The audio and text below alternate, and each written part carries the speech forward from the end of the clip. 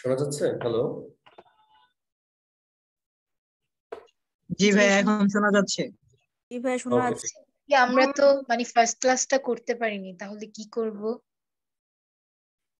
আপনি আজকে second class করেন, ওই কোশ্চেন অফিসে করবেন, স্যারকে ওই কোশ্চেন করার দরকার নাই, ওটা আমরা অফিস থেকে আবার রিপিট দেওয়ার ব্যবস্থা করবো। আপনি স্যারের সাথে সেকেন্ড ক্লাস করেন। আজকের লেকচার আসলে আজকেরটা হবে, হ্যাঁ, এটা একটু অফিসে কন্ট্যাক্ট করেন। আচ্ছা, ঠিক আছে, আমরা ক্লাস শুরু করছি।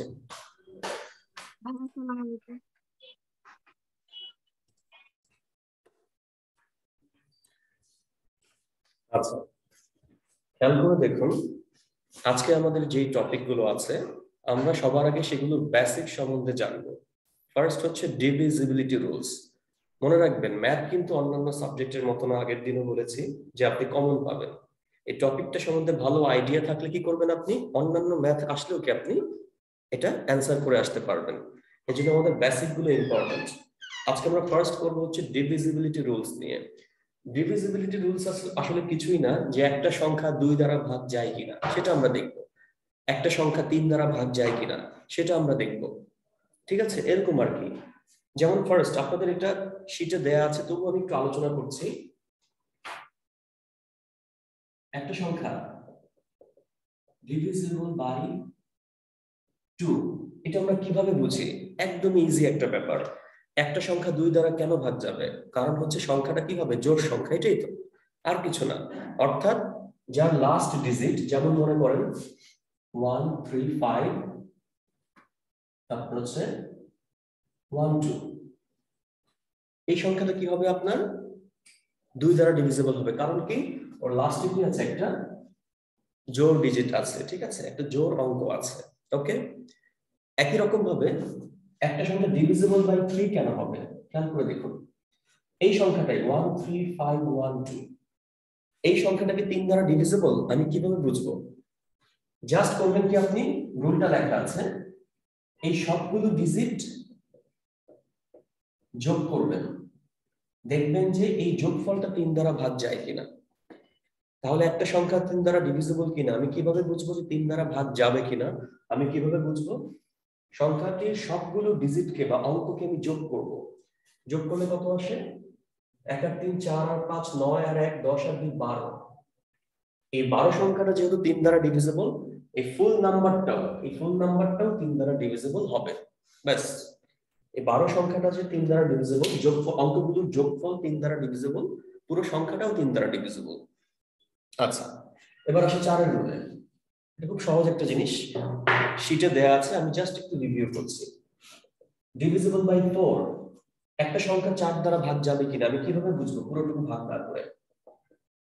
জাস্ট এর লাস্ট 2 ডিজিট নিয়ে যে সংখ্যাটা, লাস্ট 2 ডিজিট নিয়ে যে সংখ্যাটা 12, যত বড় সংখ্যাই হোক লাস্টের 2টা ডিজিট নিয়ে যে সংখ্যাটা 12, তাকে আমি দেখবো সে 4 দ্বারা ভাগ যায় কিনা। যদি ওইটুকু অংশ 4 দ্বারা ভাগ যায়, তাহলে পুরো নাম্বারটাও 4 দ্বারা ভাগ যাবে। ওকে, 2 এর রুলটা কি ছিল? জোড় সংখ্যা হলেই, মানে লাস্টে জোড় থাকলেই। 3 এর রুলটা কি? সবগুলো ডিজিটের যোগফল, এখানে লেখা আছে, ভয়ের কিছু নাই, any integer is divisible by 3, যে কোনো ইন্টিজার 3 দ্বারা ডিভিজিবল হবে যদি if the some of its digits, এই ডিজিটগুলোর সাম বা যোগফল ইজ ডিভিজিবল বাই 3। এরকম 4এরটাও একইভাবে লেখা আছে, লাস্ট 2 ডিজিট যে নাম্বারটা তৈরি করবে 12, সেটা যদি 4 দিয়ে ভাগ যায়, সংখ্যাটাও 4 দিয়ে ভাগ যাবে। ডিভিজিবল বাই 5 এর রুলটা কি? মনে করেন যে লাস্ট, আমরা জানি লাস্টে কি থাকবে, সহজ একটা জিনিস, এটা লাস্টে অবশ্যই কি থাকবে, 5 অথবা 0। যে সংখ্যা লাস্টে 5 অথবা 0 থাকবে সেই কি 5 দ্বারা ভাগ যাবে, যেমন 5 10 15 20 25 এগুলো, ঠিক আছে। বাট 26 27 কিন্তু 5 দিয়ে ভাগ যাবে না। আচ্ছা, ডিভিজিবল বাই 6। আচ্ছা, যদি বড় সংখ্যা হয় আমরা যে কাজটা করতে পারি,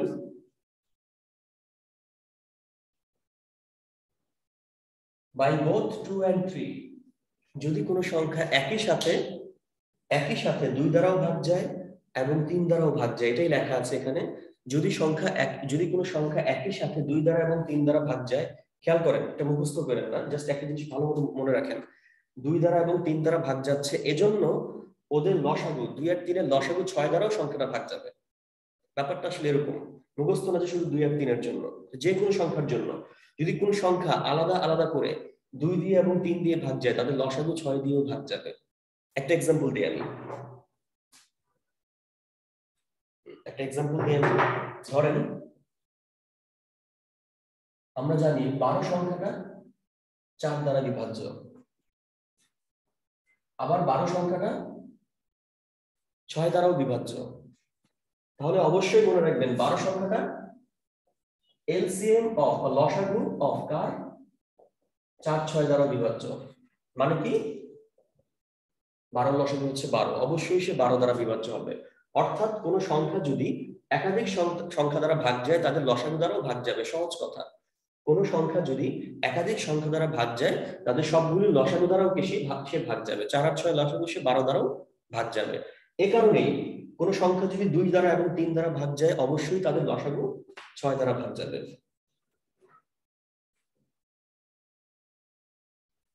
ঠিক আছে? যেমন আমাকে যদি বলা হয় কোন সংখ্যাকে 24 দিয়ে ভাগ যাবে কিনা, কোন সংখ্যা 24 দিয়ে ভাগ যাবে কিনা, আমি ডিরেক্টলি এই ক্যালকুলেশন করা টাইম সাপেক্ষ, সময় খাবে আমার অনেক। আমি যেটা করতে পারি, 24 কে এমন দুইটা সংখ্যায় ভাগ করতে পারি যার লসাগু হচ্ছে 24। যেমন 4 আর 6 এর লসাগু কিন্তু 24 না, 3 আর 8, 3 আর 8 এর লসাগু হচ্ছে 24। তাহলে আমি কি করতে পারি, সংখ্যাটা 3 দ্বারা ভাগ যাচ্ছে এবং 8 দ্বারা ভাগ যাচ্ছে, এমন কোন ফর্মুলা আমি ইউজ করতে পারি। এভাবে দেখতে পারি, যদি একই সাথে 3 এবং 8 দ্বারা ভাগ যায়, তাহলে ওই সংখ্যাটা অবশ্যই তাদের লসাগু 24 দ্বারা ভাগ যাবে। আচ্ছা, খেয়াল করে দেখেন এবার। তাহলে কোন সংখ্যা 6 দ্বারা ভাগ যাওয়ার নিয়ম কি, সংখ্যাটা 2 দ্বারা ভাগ যাবে। মানে কি জোড় সংখ্যা 2 দ্বারা ভাগ যাওয়া কিন্তু দেখতে হয় না, যে কোনো জোড় সংখ্যায় 2 দ্বারা বিভাজ্য, এবং সেটা যদি 3 দ্বারা বিভাজ্য হয়ে যায় তাহলে সে 6 দ্বারা বিভাজ্য। অর্থাৎ কোন জোড় সংখ্যা যদি 3 দ্বারা বিভাজ্য হয়, সেই 6 দ্বারা বিভাজ্য। কারণ কি, 3 তো বিভাজ্য করছে, ভাগ করছে, ডিভাইড করছে, আবার জোড় সংখ্যা মানে অটোমেটিক সে 2 দ্বারাও ভাগ হয়ে যাচ্ছে। অর্থাৎ কোন জোড় সংখ্যা যদি 3 দ্বারা বিভাজ্য হয়, সে অটোমেটিক 6 দ্বারা বিভাজ্য। সাতের তেমন স্পেসিফিক রুল নেই, একটা আছে আরো প্যারা, ওটা আমরা জানবো না, দরকার নেই। ডিভিজিবল বাই 8, 8 এর রুলটা অনেকটা 4 এর মতো, অনেকটা 4 এর মতো। কেমন সেটা নিচে চলে আসছে না,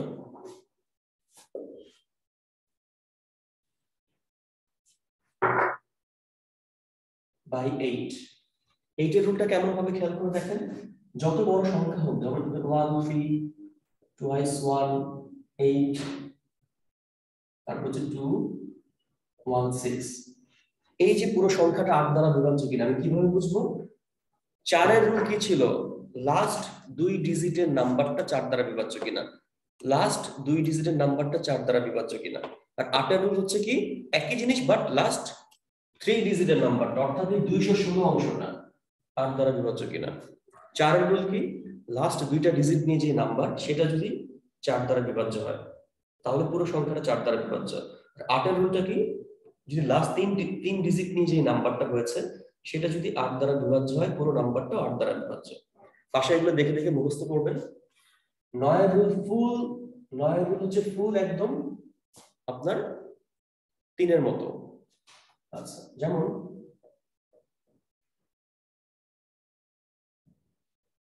এই সংখ্যাটা আমি যদি বলি 9 দ্বারা বিভাজ্য কিনা, 3 এর রুলটা কি ছিল, ডিজিটগুলোর যোগফল আমার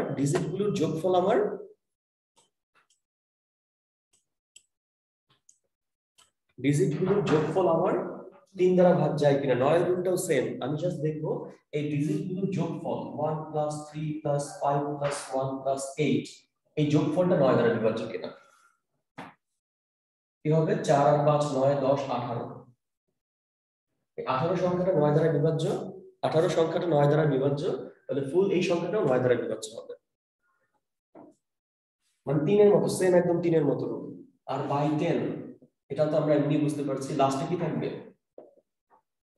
লাস্টে কি থাকবে, 0 থাকবে। কোন সংখ্যা যত বড় হোক 10 দ্বারা বিভাজ্য হওয়ার জন্য কি থাকতে হবে, একটা শূন্য থাকতে হবে লাস্টে। আচ্ছা, 11টা একটু ভালো মতো খেয়াল করুন, এটা একটু টাফ, এগুলো আগেরগুলো আপনি সহজেই পারবেন। 11টা একটু ভালো মতো খেয়াল করুন, এখানে লেখা আছে, বাংলায়ও সমস্যা নেই, এখানে 9 নম্বরে 11 রুলটা লেখা আছে, সমস্যা নেই। দেখেন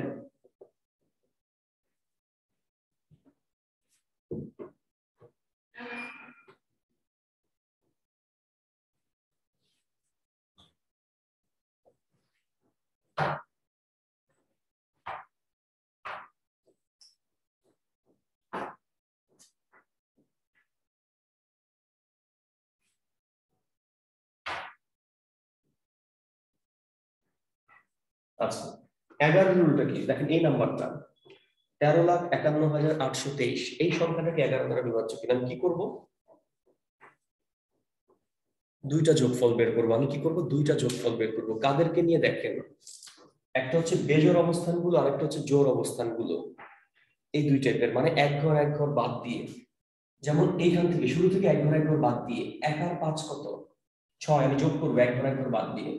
6 আর 8 কত 14, আর 3 হচ্ছে 17, এটার যোগফল হচ্ছে 17।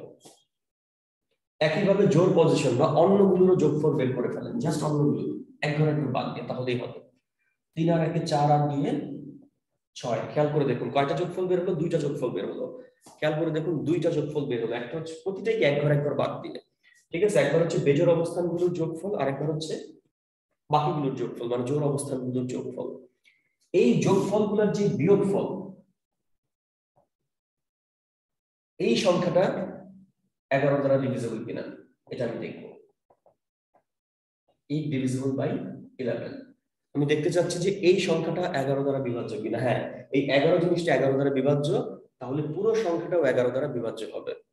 খেয়াল করুন 11 রুলটা একবার ভালো মতো মনোযোগ হন, মুখস্থ করে ফেলেন এখনই। এক ঘর বাদ দিয়ে দুইটা যোগফল আসবে, তাহলে একবার হচ্ছে শুরু থেকে এক ঘর বাদ দিয়ে যোগ করলাম, আবার বাকিগুলোও যোগ করলাম।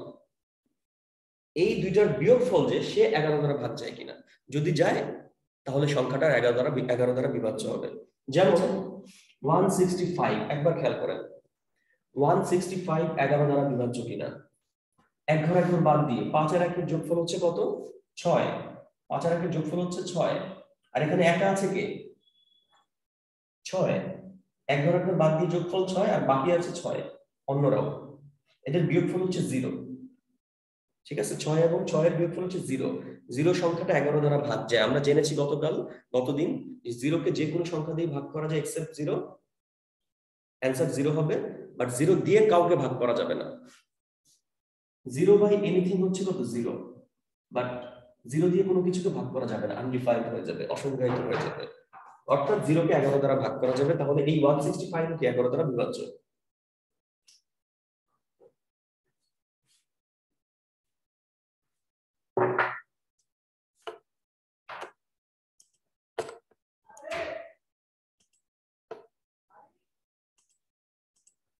আচ্ছা, কারো কোনো কোশ্চেন আছে? 11 একটা একটু আবার বলবেন? জাস্ট কি করবেন, হ্যাঁ বলুন। দেখেন 11 একবার দেখুন এই সংখ্যাতে ভাগ করতে, ওটা স্যার ভাই একটু দেখাই দিবেন যে কিভাবে সহজে করা যায়। কারণ তো কোনটা? 3 সংখ্যাতে ভাগ করা, স্যার এই যে ভাই এই যে 8 এর যে আপনি আচ্ছা 3 সংখ্যাতে ভাগ করতে হবে, কিভাবে সহজে করা যায়। আচ্ছা 8 আমি একবার বলে দিই। আপনি পুরো সংখ্যা ভাগ করার চেয়ে 3 সংখ্যা ভাগ করা সহজ না, এইটুকুই, এর চেয়ে বেশি সহজ নাই। এইটুকু তো ভাগ করতেই হবে। আপনি পুরোটা ভাগ না করার চেয়ে এটা করা ইজি। 216 কে 8 দিয়ে ভাগ করেন, অভ্যাস করেন।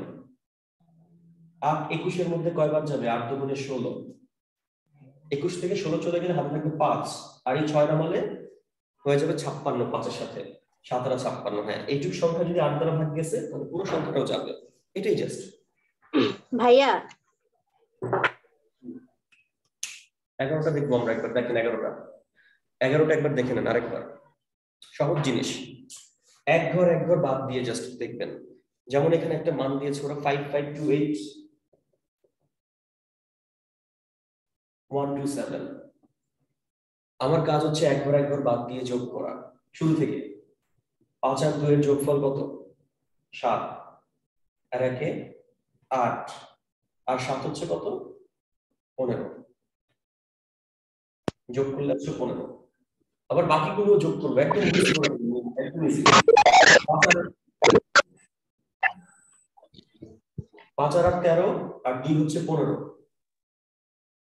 দেখেন এই দুইটার বিয়োগফল হচ্ছে কত 0, দুইটা যোগফলের বিয়োগফল হচ্ছে 0, দুইটা যোগফলের বিয়োগফল হচ্ছে 0। এই 0 সংখ্যাটা 11 দ্বারা ভাগ যায় আমরা জানি, ঠিক আছে। 0 সংখ্যাটা আবার কি দিয়ে ভাগ যায়, 11 দিয়ে ভাগ যায়, তাহলে পুরো সংখ্যাটাও 11 দ্বারা ভাগ করা পসিবল, মানে ভাগ যাবে, এইটুকুই জাস্ট, আর কিছু না। দুইবার যোগ করবেন, ওই দুইটাকে আবার বিয়োগ করবেন, সেটা 11 দ্বারা যায় কিনা।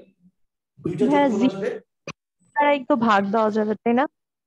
হ্যাঁ হ্যাঁ, 0 কে যে কোনো সংখ্যা দ্বারাই ভাগ দেওয়া যাবে, কিন্তু 0 দিয়ে কোনো সংখ্যা ভাগ দেওয়া যাবে না। না, 0 দিয়ে কাউকে ভাগ করতে পারবো না, বাট 0 কে যে কোনো সংখ্যা দিয়ে ভাগ করা যাবে, বাট এক্সেপ্ট 0, মানে 0 দিয়ে আবার ভাগ করতে চায় না, ঠিক আছে, 0 দিয়ে ভাগ করতে চায় না। ওকে, হ্যাঁ, 2 এর ডিভিজিবল বাই 2টা একটু বলবেন, আমি কোনটা মিস করছি।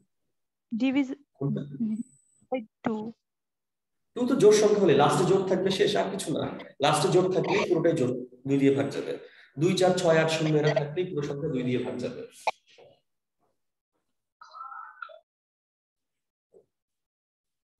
আচ্ছা, এবার একটা ইম্পর্টেন্ট, আচ্ছা আমরা কিন্তু একটু আগে বলেছি তাই না, যেমন কোন সংখ্যা 12 দিয়ে ভাগ যাবে কেন বলেন তো?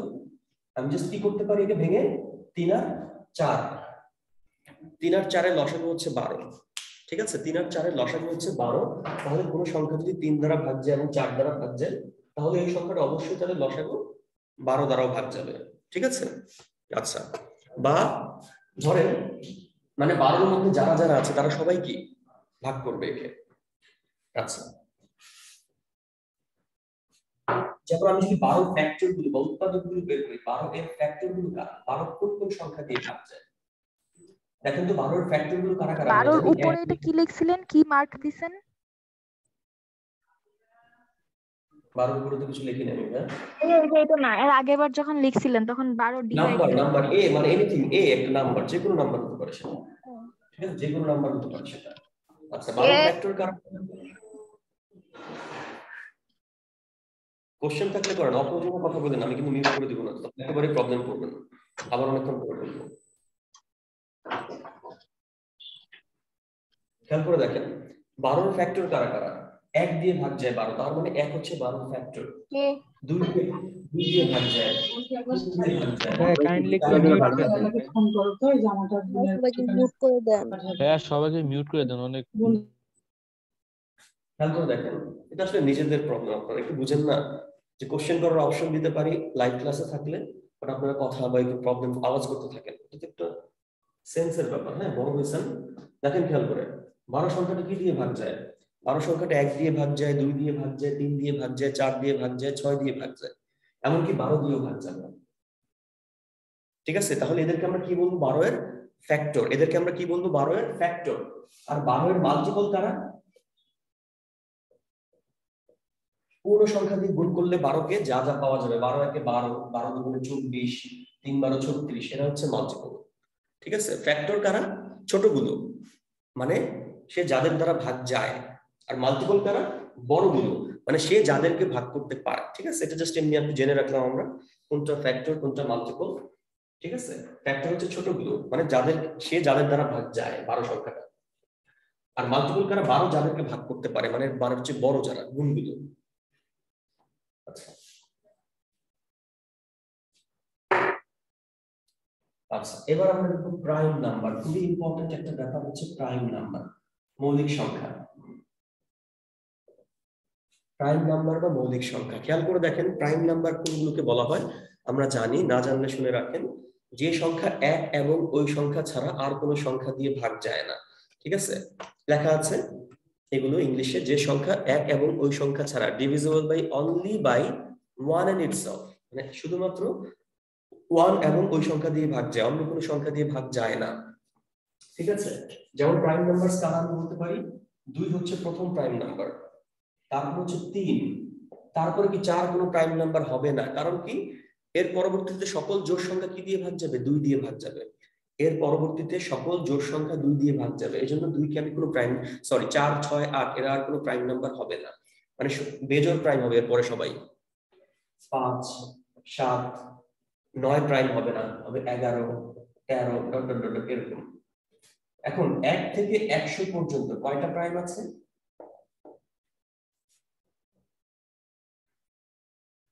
1 থেকে 100 পর্যন্ত প্রাইম নাম্বার আছে 25টি, 1 থেকে 100 পর্যন্ত প্রাইম নাম্বার আছে 25টি, খেয়াল করে দেখেন 1 থেকে 100 পর্যন্ত প্রাইম নাম্বার আছে 25টি। এটা সহজে মনে রাখার ওয়ে কি, দেখেন number just trick to remember,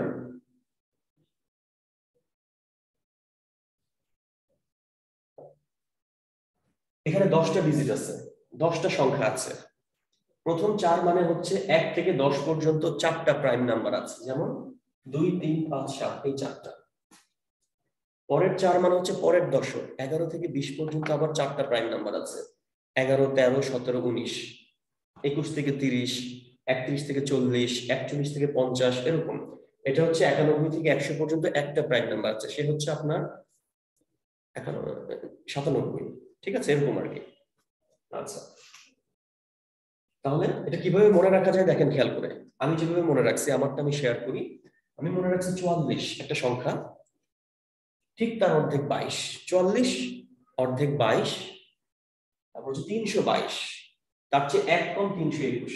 just নিজের মাথায় মনে রাখা সংখ্যাটা 44 অর্ধেক 22, 322, 321, ঠিক আছে। এরকম 10টা ডিজিট আমি সংখ্যা আমি মনে রাখতে পারি। ওকে, তাহলে 1 থেকে 20 পর্যন্ত কয়টা প্রাইম নাম্বার আছে? 10 পর্যন্ত 4টা, পরের 10-এ আরো 4টা, 8টা। অর্থাৎ 1 থেকে 20 পর্যন্ত 8টা প্রাইম নাম্বার আছে। 30 পর্যন্ত কয়টা আছে? আরো 2টা, 10টা, এরকম আর কি।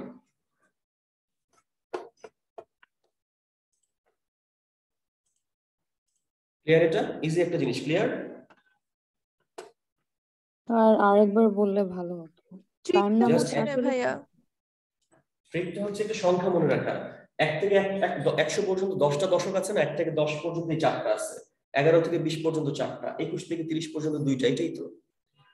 31 থেকে 40 পর্যন্ত 2টা, এটা হচ্ছে 41 থেকে 50 পর্যন্ত 3টা। সহজে মনে রাখার জন্য এর যোগফলগুলো মিলে কি দিবে?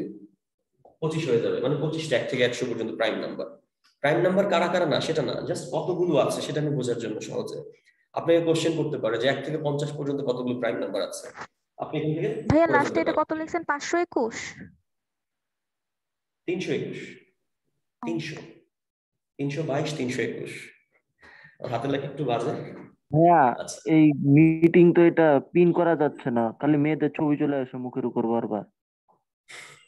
আপনি এদিকে খেয়াল করুন। ঠিক আছে, এবার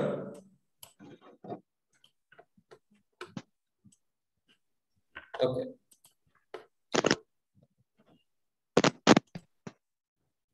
এখন আমি যেটা দেখবো, একটা প্রাইম নাম্বার আমি কিভাবে বুঝবো, একটা সংখ্যা প্রাইম কিনা আমি কিভাবে বুঝবো। লাইক ইজ, কোশ্চেন হবে এরকম,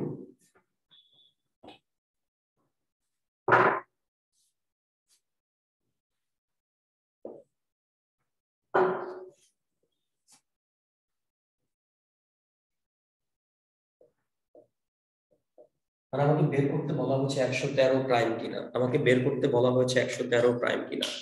আপনি লেখেন, আমি একটা কথা বলছি, দ্রুত লেখেন, দ্রুত লেখেন, দ্রুত লেখেন, আমি বলছি দ্রুত।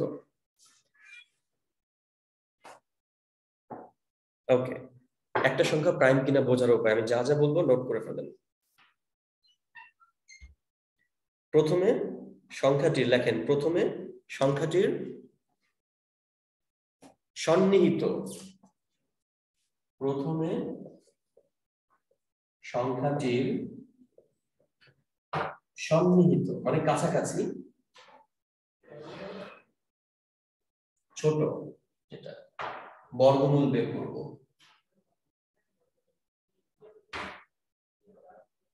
প্রথমে সন্নিহিত ছোট বর্গমূল বের করব, প্রথমে সন্নিহিত ছোট বর্গমূল বের করব।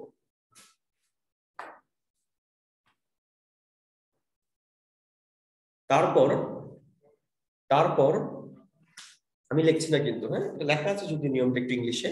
তারপর ওই বর্গমূলের চেয়ে ছোট, ওই বর্গমূলের চেয়ে ছোট মৌলিক সংখ্যা দ্বারা, মৌলিক সংখ্যা দ্বারা, ওই বর্গমূলের চেয়ে ছোট মৌলিক সংখ্যা দ্বারা, ওই যে বর্গমূলটা বের করেছি এই বর্গমূলের চেয়ে ছোট মৌলিক সংখ্যা দ্বারা প্রদত্ত সংখ্যাটি, প্রদত্ত সংখ্যাটি, মৌলিক সংখ্যা দ্বারা প্রদত্ত সংখ্যাটি বিভাজ্য না হলে, ওই বর্গমূলের চেয়ে ছোট মৌলিক সংখ্যা, মৌলিক সংখ্যা দ্বারা প্রদত্ত সংখ্যাটি বিভাজ্য না হলে সংখ্যাটি মৌলিক হবে, সংখ্যাটি মৌলিক হবে। একটা এক্সাম্পল দিচ্ছি তারপর ক্লিয়ার হবে। এই যে 113,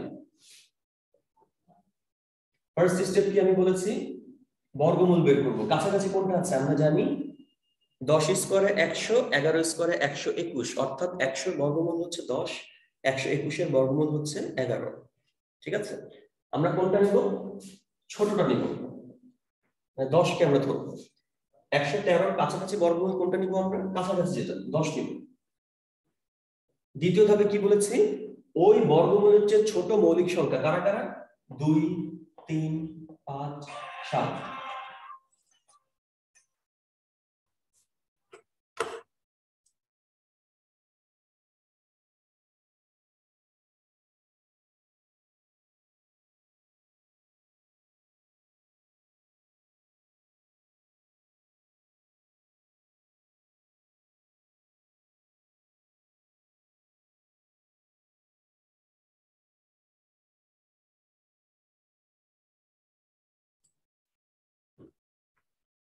আচ্ছা, খেয়াল করে দেখুন। তাহলে আমরা ফার্স্ট স্টেপটা কি বললাম? আমরা কাছাকাছি বর্গমূলটা বের করব। এরপর এর চেয়ে ছোট যে মৌলিক সংখ্যা আছে ওদের দ্বারা এই প্রদত্ত সংখ্যাটাকে ভাগ করে দেখবো যে 113 2 দিয়ে ভাগ যাচ্ছে কিনা, 113 3 দিয়ে ভাগ যাচ্ছে কিনা, 113 5 দিয়ে ভাগ যাচ্ছে কিনা, 7 দিয়ে ভাগ যাচ্ছে কিনা। যদি কোনো একটা দিয়ে ভাগ যায় 113,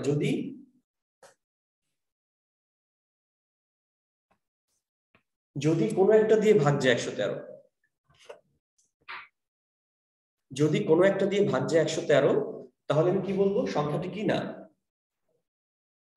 সংখ্যাটি মৌলিক না। যদি কোনোটা দিয়ে ভাগ না যায় তাহলে সে মৌলিক হয়ে যাবে, আর কারো দ্বারা সে ভাগ যাবে না, আর কারো দ্বারা সে ভাগ যাবে না। যেমন 113 আমরা জানি 2 দিয়ে ভাগ যাবে না, এটা চোখে দেখেই বলতে পারি সে জোড় সংখ্যা না। একটা সংখ্যা 5 দিয়েও ভাগ যাবে না 113, এটা আমি ডিরেক্টলি বলতে পারি। 2 আর 5 একটা চোখে দেখেই বলা যায়, শুধুমাত্র 3 আর 7 দেখলেই হবে যে 113 3 দ্বারা ভাগ যায় কিনা। 3 এর নিয়ম কি? ডিজিট গুলোর যোগফল, 1 আর 1 2 আর 3 কত? 5। এই যোগফল 3 দ্বারা ভাগ যাচ্ছে না, সংখ্যাটাও 3 দ্বারা ভাগ যাবে না। এবার বাকি আছে শুধু 7। 113কে আমি 7 দিয়ে ভাগ করে দেখবো, নামতা করবো। 7 একে 7, 11 থেকে 7 একে 7, 11 থেকে হাতে আছে 4, পরের 3 নামালে 43। 7 দিয়ে ভাগ যাচ্ছে না, এটাও ভাগ যাচ্ছে না, তাহলে আর কোনো সংখ্যা দিয়ে 113 ভাগ যাবে না। ঠিক আছে, তাহলে 113 কি হয়ে যাবে? একটা মৌলিক সংখ্যা হয়ে যাবে। 113 কি হয়ে যাবে? একটা মৌলিক সংখ্যা হয়ে যাবে।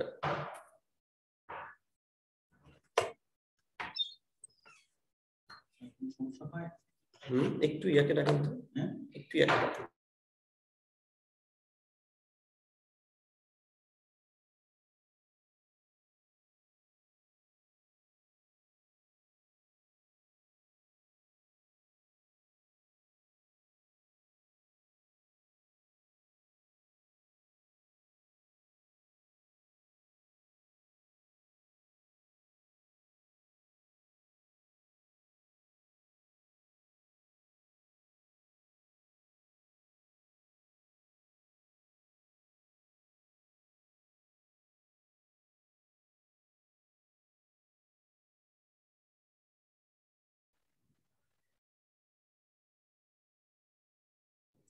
বুঝতে পেরেছেন?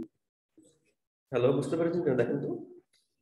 এটা আবার বলেন, কথা শুনি নাই কিছু। আচ্ছা, খেয়াল করে দেখেন। স্যার শুধু বর্গমূলের জায়গাটা একটু বুঝান না। জাস্ট কাছাকাছি বর্গমূলটা নিব, আর কিছু না। পূর্ণ সংখ্যা 110 এর স্কয়ার মানে 100 এর বর্গমূল 10, 100 এর বর্গমূল 10, 121 এর বর্গমূল 11। আমি জাস্ট ছোটটা নেব, আরো ইজি হয়ে গেল। এর চেয়েও যে ছোট ছোট মৌলিক সংখ্যা আছে ওদের দিয়ে ভাগ করে দেখবো আমি সংখ্যাটাকে। সহজ কথা, এর কাছাকাছি বর্গমূলের চেয়েও ছোট মৌলিক সংখ্যা দিয়ে যদি ভাগ না যায় সে প্রাইম হয়ে যাবে। এর চেয়েও ছোট, এর চেয়েও ছোট, এই যে বর্গমূলটা এর চেয়েও ছোট মৌলিক সংখ্যা দিয়ে যদি এদেরকে ভাগ, এই সংখ্যাটাকে ভাগ করা না যায় আর কেউ ভাগ করতে পারবে না, সে মৌলিক হয়ে যাবে অটোমেটিক। বুঝতে পারছেন? ভাই আগের ক্লাস করি নাই তো, তাই একটু বুঝতে সমস্যা হচ্ছে। ওটা কিছু নেই, এখানে একটা সংখ্যা মৌলিক কিনা কিভাবে বুঝবেন এটাই। স্টেপটা মুখস্থ করে ফেলেন, এখানে লেখা আছে, এখানে লেখা আছে যে একটা দিয়ে যদি ভাগ যায়,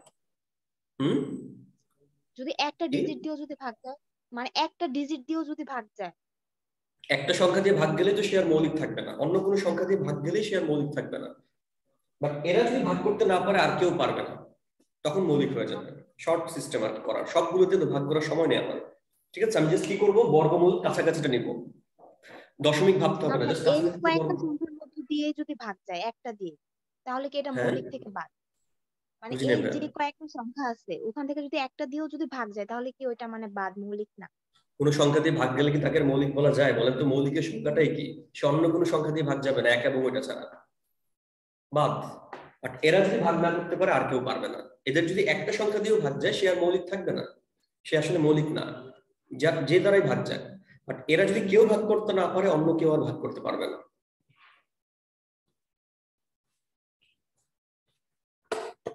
ওকে, জি স্যার, বুঝছি। এই যে দেখেন ফর্মুলাটা লেখা আছে, 1 থেকে 10 পর্যন্ত কয়টা প্রাইম নাম্বার? 4টা। 11 থেকে 20 4টা, 21 থেকে 20 30 2টা লেখা আছে এগুলো। আচ্ছা,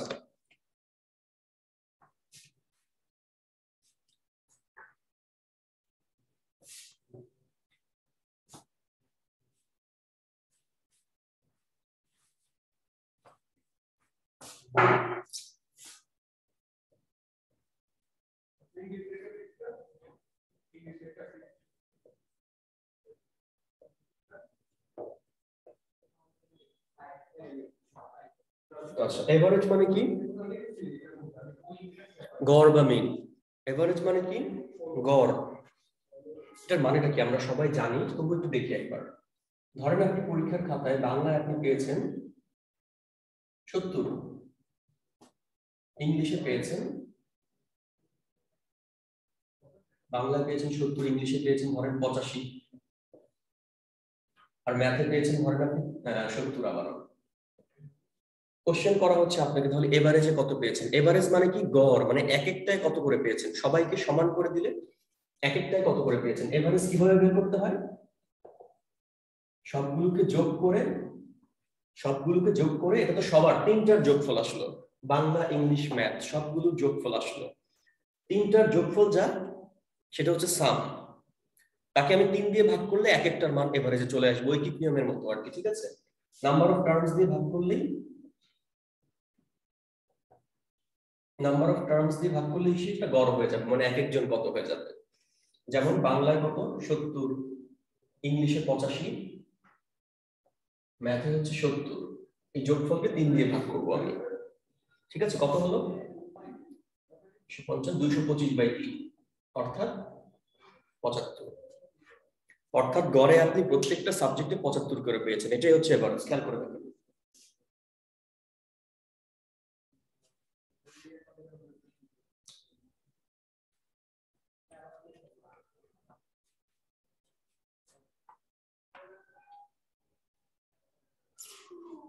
এভারেজ মানে কি আসলে? এক একজন কত। এভারেজ মানে হচ্ছে এক একজন কত। সবাইকে আমি যোগ করব, যতগুলো সংখ্যা তা দিয়ে ভাগ করলে এক একটার মান চলে আসবে। ঠিক আছে, যত 3টা সংখ্যা 3 দিয়ে ভাগ করলে এক একটাতে 75 করে পেয়েছে। এখান থেকে আরেকটা জিনিস পেয়ে যাই, দেখেন তো সাম মানে কি তাহলে? এভারেজ মানে হচ্ছে এক একজন কত। একে যদি আমি নাম্বার অফ টার্মস দিয়ে গুণ করি তাহলে কি হয়ে যাবে? সবগুলোর যোগফল পাওয়া যাবে। যেমন খেয়াল করে দেখেন, আপনি 3টা সাবজেক্টে টোটাল কত পেয়েছেন? আপনি জানেন, ধরেন আপনি জানেন এভারেজ 75। একে 3 দিয়ে গুণ করলে কি চলে আসবে? নাম্বার অফ টার্মস দিয়ে গুণ করলে টোটাল যে আপনি 225 পেয়েছেন সেটা আপনি পেয়ে যাবেন। খেয়াল করে দেখেন, দুইটা ফর্মুলায় ঘুরিয়ে লেখা হয়েছে। একটা হচ্ছে এভারেজ কিভাবে বের করবো, মানে এক একজনের মান কিভাবে বের করব, যোগফলকে আমরা কতগুলো সংখ্যা তা দিয়ে ভাগ করব। আবার যোগফল কিভাবে পেতে পারি?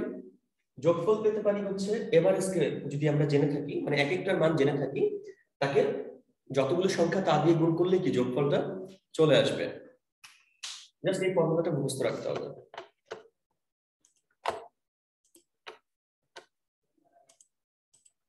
আর কোন কোশ্চেন আছে কিনা দেখেন তো এখানে বোঝার জন্য। না ভাইয়া। ওকে, বুঝছি ভাইয়া।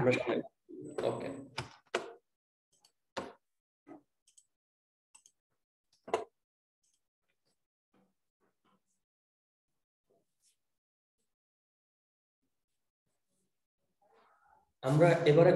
আমরা আজকে 3টা জিনিস পড়লাম। একটা হচ্ছে ডিভিজিবিলিটি, শর্টকাটে বোঝার জন্য যে একটা সংখ্যা 2 দিয়ে বা 3 দিয়ে কিভাবে ভাগ যাচ্ছে কিনা দ্রুত বোঝার উপায়। আরেকটা পড়লাম হচ্ছে প্রাইম নাম্বার। ঠিক আছে, আরেকটা পড়লাম হচ্ছে প্রাইম নাম্বার। আর এখন পড়ছি হচ্ছে এভারেজ। আচ্ছা, এভারেজ করার আগে আরেকটা জিনিস জানবো, সেটা হচ্ছে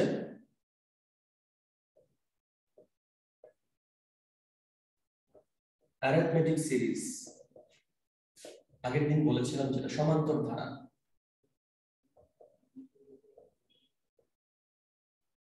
সমান্তর ধারা যারা, সমান্তর ধারা মানে কি আমরা জানি, সমান করে অন্তর, মানে সমান করে বাড়বে। যেমন 2, যদি এরপর 4 বারে 6, তারপর 4 বাড়বে 10, 14, 18, ব্যাপারটা হচ্ছে এরকম। ঠিক আছে, এটাকে আমরা বলবো কি সমান্তর ধারা।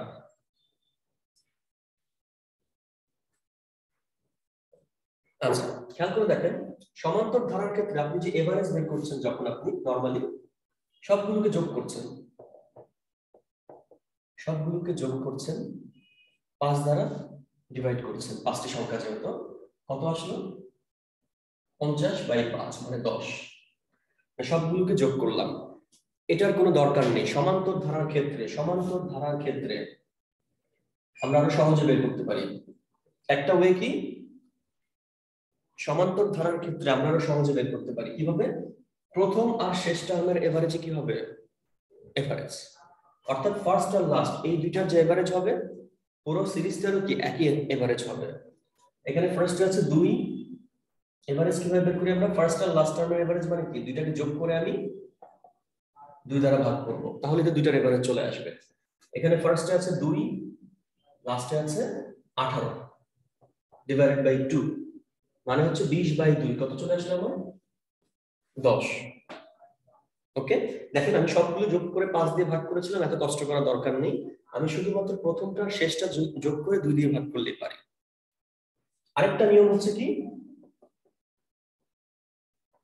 মিডল টার্মটা, মিডলে যে থাকবে সেই মিডল পদটা, মিডল টার্মটা, মিডলে কি আছে এখানে খেয়াল করে দেখেন, 5টা সংখ্যা 1 2 3 4 5, মিডলে কে থাকবে?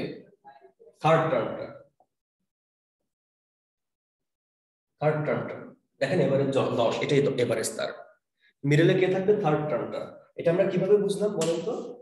5টা সংখ্যার মধ্যে 3 নাম্বারটা মাঝখানে, দেখেন এই পাশে 2টা, ওই পাশে 2টা, মানে মাঝখানে আসছে। কিভাবে বুঝলাম আমরা এটা? যদি সহজে মনে রাখার জন্য অভ্যাস করে ফেললেই চলে আসবে, মুখস্থ করতে হবে না যে n+1/2 টার্ম, এগুলো মনে রাখতে হবে না। একটু চিন্তা করেন, 5টা সংখ্যা তো 6 এর অর্ধেক হচ্ছে 3, মানে পরের অর্ধেক 3। 7টা সংখ্যা থাকলে 8 এর অর্ধেক 4, 4 নাম্বার টার্মটা মাঝখানে থাকবে। 9টা সংখ্যা থাকলে 10 এর অর্ধেক কে 5 না, 5 নাম্বার টার্মটা মাঝখানে থাকবে। তাহলে 23টা যদি সংখ্যা থাকে, আমি কি করব? 24 এর অর্ধেক 12 নাম্বারটা মাঝখানে থাকবে, অর্থাৎ 12 নাম্বারটা এভারেজ হবে, এরকম আর কি। ওকে,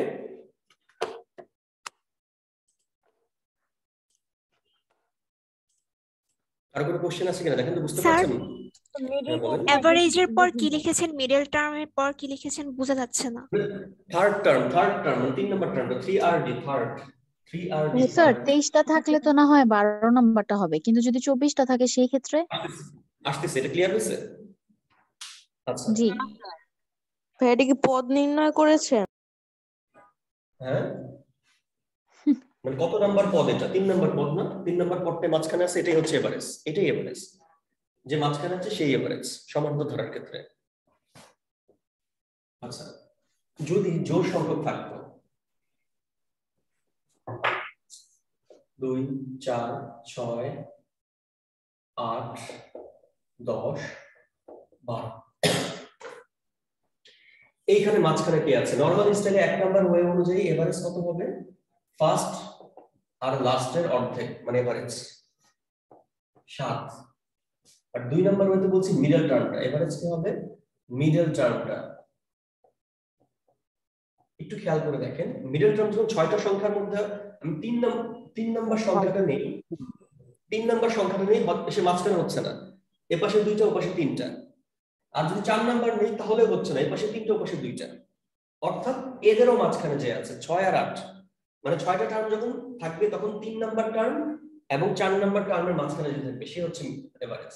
মানে 6 + 8/2, 14/2 মানে হচ্ছে 7। অর্থাৎ জোড় সংখ্যক থাকলে স্পেসিফিক মাঝে কেউ থাকে না, তখন মাঝের 2টাকেই নিতে হয়। তাহলে 24টা টার্ম থাকলে আমি কি করব? 12 নম্বর টার্মটা নিব আর তারপরে 13 নম্বর টার্মটা নিব, ওদের আবার এভারেজ করব। ক্লিয়ার হয়েছে কিনা দেখেন তো?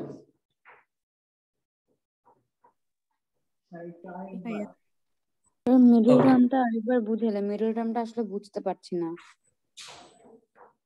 নরমালি বলেন তো 5টা টার্ম থাকলে মাঝখানে তিনটা টার্ম, মাঝখানে কি আছে? কয় নাম্বার টার্ম? 1 5 9। সেকেন্ড টার্ম না? কিভাবে বের করেন আপনি নরমালি? মানে আমি জাস্ট মনে রাখার জন্য, বেজোড় সংখ্যক থাকলে মনে রাখার জন্য কি করি, তিনটা টার্ম তো 4 এর অর্ধেক মানে 2 নম্বর টার্মটা। যদি আরো দুইটা দিতাম আমি, 2 4 6 8 10, 5টা টার্ম, মাঝখানে কি আছে? থার্ড যে, কিভাবে বুঝলাম? 5টা সংখ্যা তো 6 এর অর্ধেক, মানে বেজোড় সংখ্যক থাকলে কি হবে, পরের সংখ্যাটার অর্ধেক, মানে 3 নাম্বার টার্মটা হচ্ছে এভারেজ। এখন যেই থাকুক 3 নম্বরে সেই এভারেজ, যেই থাকুক, যদি সমান্তর ধরা হয়। ক্লিয়ার বেজোড় সংখ্যকের ক্ষেত্রে? আর জোড় সংখ্যকের ক্ষেত্রে কি বলেছি? 6টা থাকলে এখানে মাঝখানে একজন থাকে না, মাঝখানে কয়জন থাকে তখন? মাঝখানে থাকে হচ্ছে 2 জন, মাঝখানে থাকে হচ্ছে 2 জন। হ্যাঁ 7টা থাকলেও কি মিডলটা হবে? হ্যাঁ সবগুলোই। 7টা থাকলে মিডলে কয় নাম্বারটা থাকবে? 8 এর অর্ধেক 4 নাম্বারটা, মানে সহজে মনে রাখার জন্য পরের সংখ্যার অর্ধেক করে ফেলি, 4 নাম্বারটা হচ্ছে মিডলে। 9টা থাকলে কয় নাম্বারটা মিডলে থাকবে তাহলে? 5 নাম্বারটা থাকবে মিডলে। 9টা থাকলে 5 নাম্বারটা থাকবে মিডলে। 11টা থাকলে 12 এর অর্ধেক 6 নাম্বারটা থাকবে মিডলে। 13টা থাকলে 7 নাম্বারটা, এরকম। বুঝতে পারছেন? ভাইয়া আরেকটা প্রশ্ন ভাইয়া।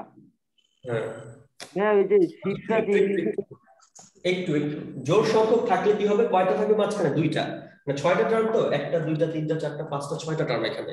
তখন আমি কি করব, 3 নাম্বারটাও 6 এর অর্ধেক 3 না, 3 নাম্বারটাও নিব, আবার 4 নাম্বারটাও নিব, এদের এভারেজ করব আবার।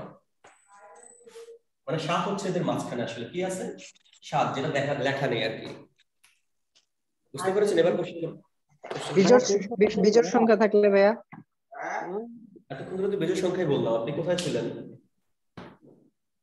আরে বাবা বিজোড়টা তো পারা যাবে, ভাইয়া জোড়টা এটা বুঝতে দাও না। কন্টিনিউ করেন। ভাইয়া আমার প্রশ্নটা হলো যে যে শিফটটা যে ইংলিশে করা, এই কোশ্চেন কি ইংলিশে করবেন নাকি, মানে কোশ্চেন কি ভাই টেস্টে কি ইংলিশে থাকবে, শিফটটা ইংলিশে তৈরি করা? না ভাই, তোমার জন্য বাংলা হবে। হ্যাঁ ঢাকা ইউনিভার্সিটি আইবিতে ইংলিশে থাকবে, বিইউপিতে ইংলিশে থাকবে, জাহাঙ্গীরনগর বাংলায় মনে হয় থাকবে না, এখন থাকে কিনা আমি জানি না। ঠিক আছে, ইংলিশে থাকার কথা, একটু প্র্যাকটিস করতে হবে। কোশ্চেন কি ইংলিশে হয়? হ্যাঁ, ম্যাথের উপর কয়টা লেকচার? এটা পরে আসে, করতে থাকেন আপনারা, শেষ কথা। ওগুলো অন্য জিনিস ক্লাসের মাঝখানে বাইরে জিনিস আইনেন না, কথা কোশ্চেন বুঝতেছেন কিনা দেখেন, এদিকে আসেন ভাইয়া এদিকে আসেন। 24-এর তো 12.5 আসে, তাহলে ওইটা কি ধরবো? কি 24-এর এভারেজটা তো 12. এগুলা তো বুঝাইছে রে বাবা। একটা হচ্ছে কয় নাম্বার টার্ম, এটা হচ্ছে 3 নাম্বার টার্ম, বাট মানটা তো 6, দুইটা কিন্তু এক কথা না। কয় নাম্বার টার্ম আর মানটা কত, দুইটা এক কথা না।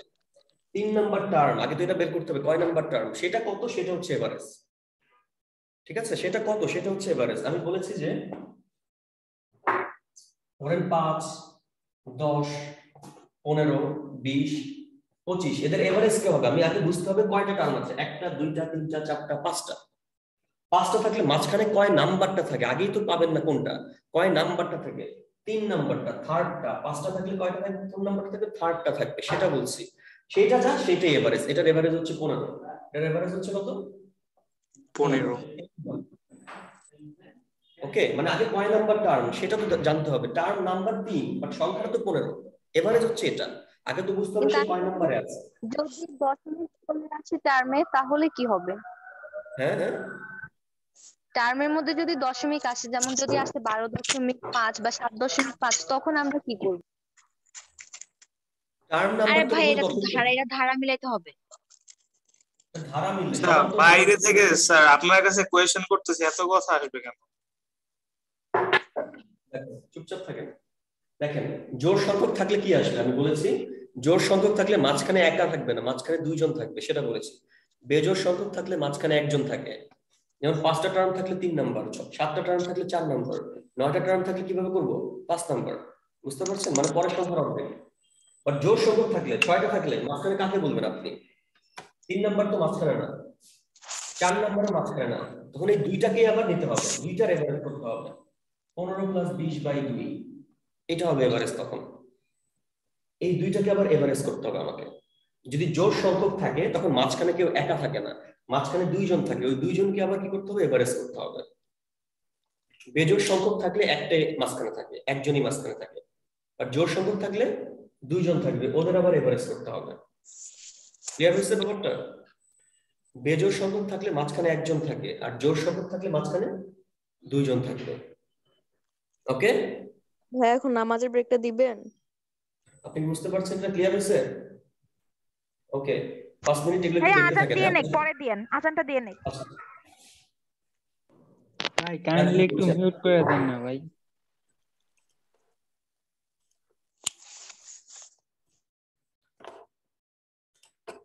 আর একটু ম্যাচুরিটি এবং ভালো আচরণ আশা করি, হ্যাঁ একটু খেয়াল রাখবেন। দেখেন ডিভিজিবিলিটি যেটা আমরা বলেছিলাম, নাম্বার 1 সহজ জিনিস, খেয়াল করেন।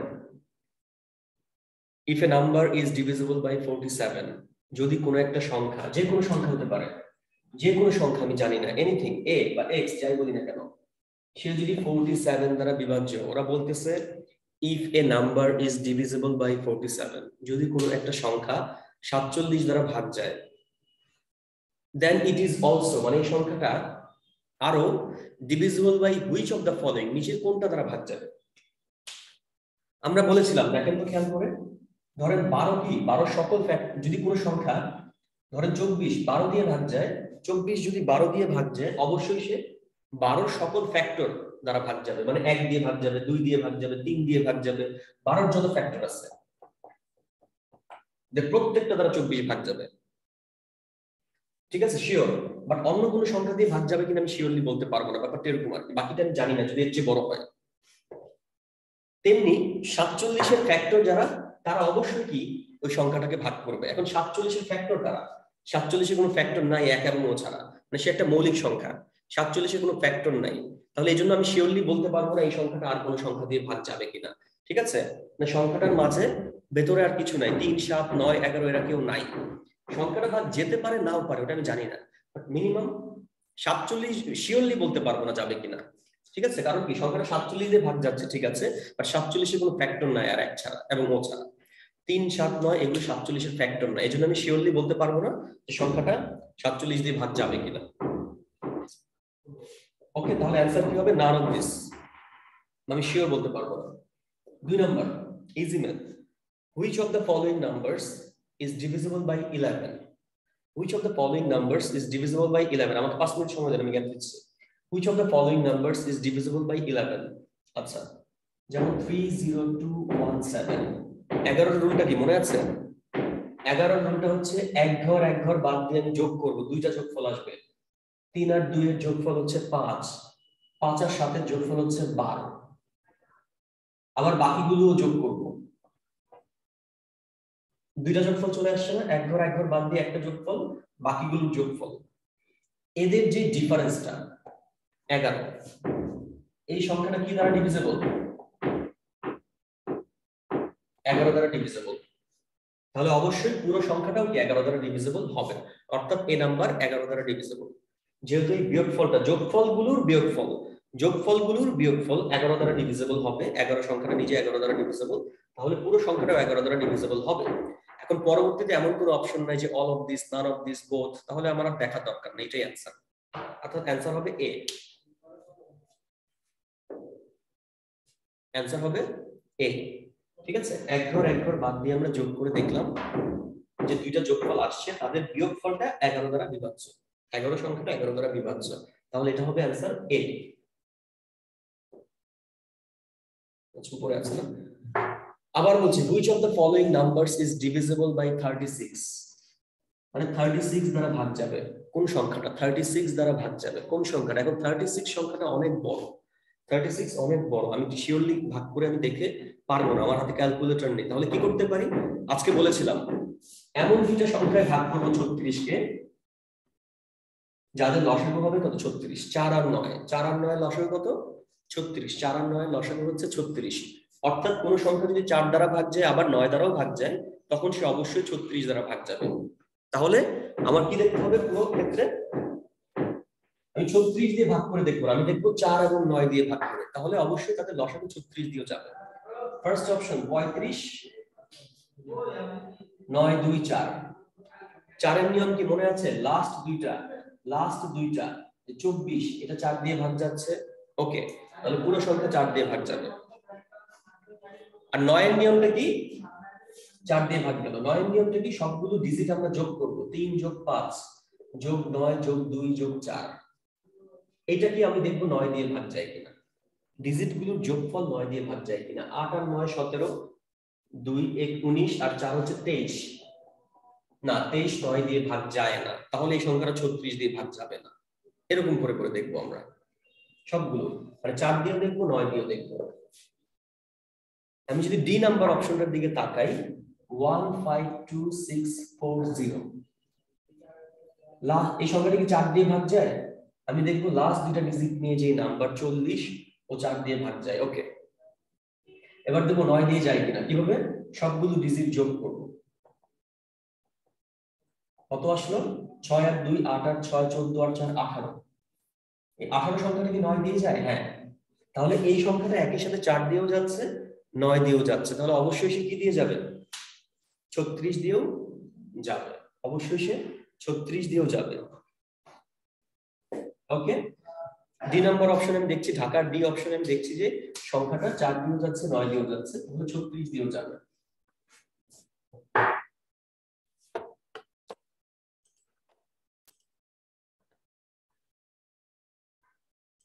ওকে, আরেকটা অঙ্ক করে আমি নামাজের ব্রেক দিচ্ছি, 4 নম্বরটা করে আমি নামাজের ব্রেক দিচ্ছি।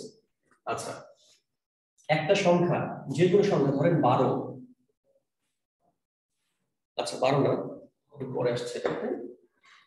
বলা হচ্ছে কি দেখেন নাম্বার 4 ই একটা ইভেন নাম্বার, ই হচ্ছে একটা কি ইভেন নাম্বার। তো ইভেন নাম্বার মানে কি? আমরা বুঝি সংখ্যাটা কি দ্বারা বিভাজ্য? 2 দ্বারা বিভাজ্য। এর চেয়ে বড় আরো বড় সংখ্যা দিয়ে ভাগ যেতে পারে, বাট আমি শিওর না। 2 যেমন শুধু 2 দ্বারাই বিভাজ্য, 4 কিন্তু কি 2 এর সাথে 4 দ্বারাও বিভাজ্য, বাট এটা আমি ইভেন নাম্বার বললেই বলতে পারবো না যে সকল অন্যান্য সংখ্যা দিয়ে ভাগ যাবে কিনা, বাট এইটুকু বলতে পারবো সে কি দ্বারা বিভাজ্য? Divisible by 2। তাহলে চিন্তা করেন তো, আমি যখন ই স্কয়ারকে স্কয়ার না, আমি এফ টাকে দেখি। আবার আরেকটা সংখ্যা বলছে নাকি f is divisible by 3, f হচ্ছে divisible by 3। তার মানে কি e এর মানগুলো কেমন? 2 4 6 8 এরকম, আর এটার মানগুলো কিরকম? f এর মান 3 6 9 12 এরকম, ডট ডট ডট, মানে যে ওই ম্যাথটা করার আগে একটা জিনিস বুঝেন, তাহলে ই আর এফ এর গুণফলটা, ই আর এফ এর গুণফলটা অবশ্যই কি দিয়ে ভাগ যাবে জানেন?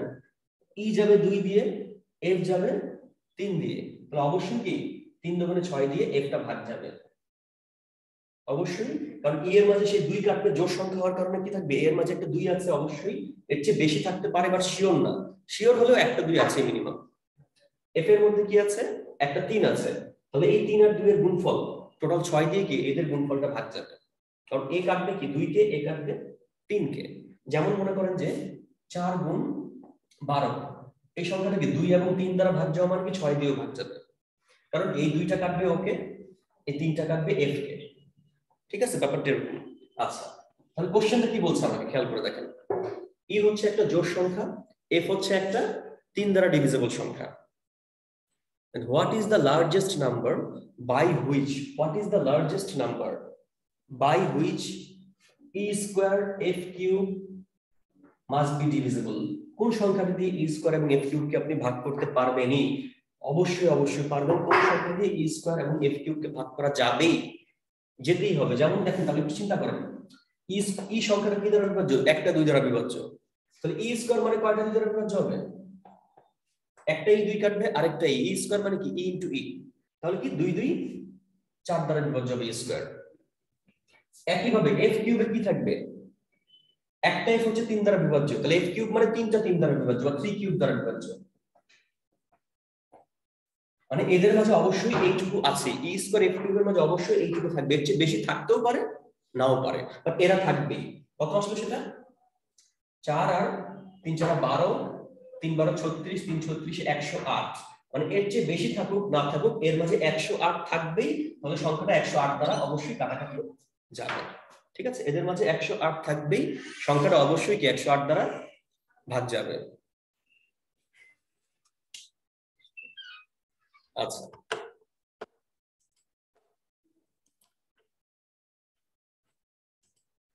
এই ম্যাথটা বুঝতে কারো কোনো প্রবলেম? হ্যাঁ লাস্টের স্টেপটা একটু আবার একটু বুঝায় দেন।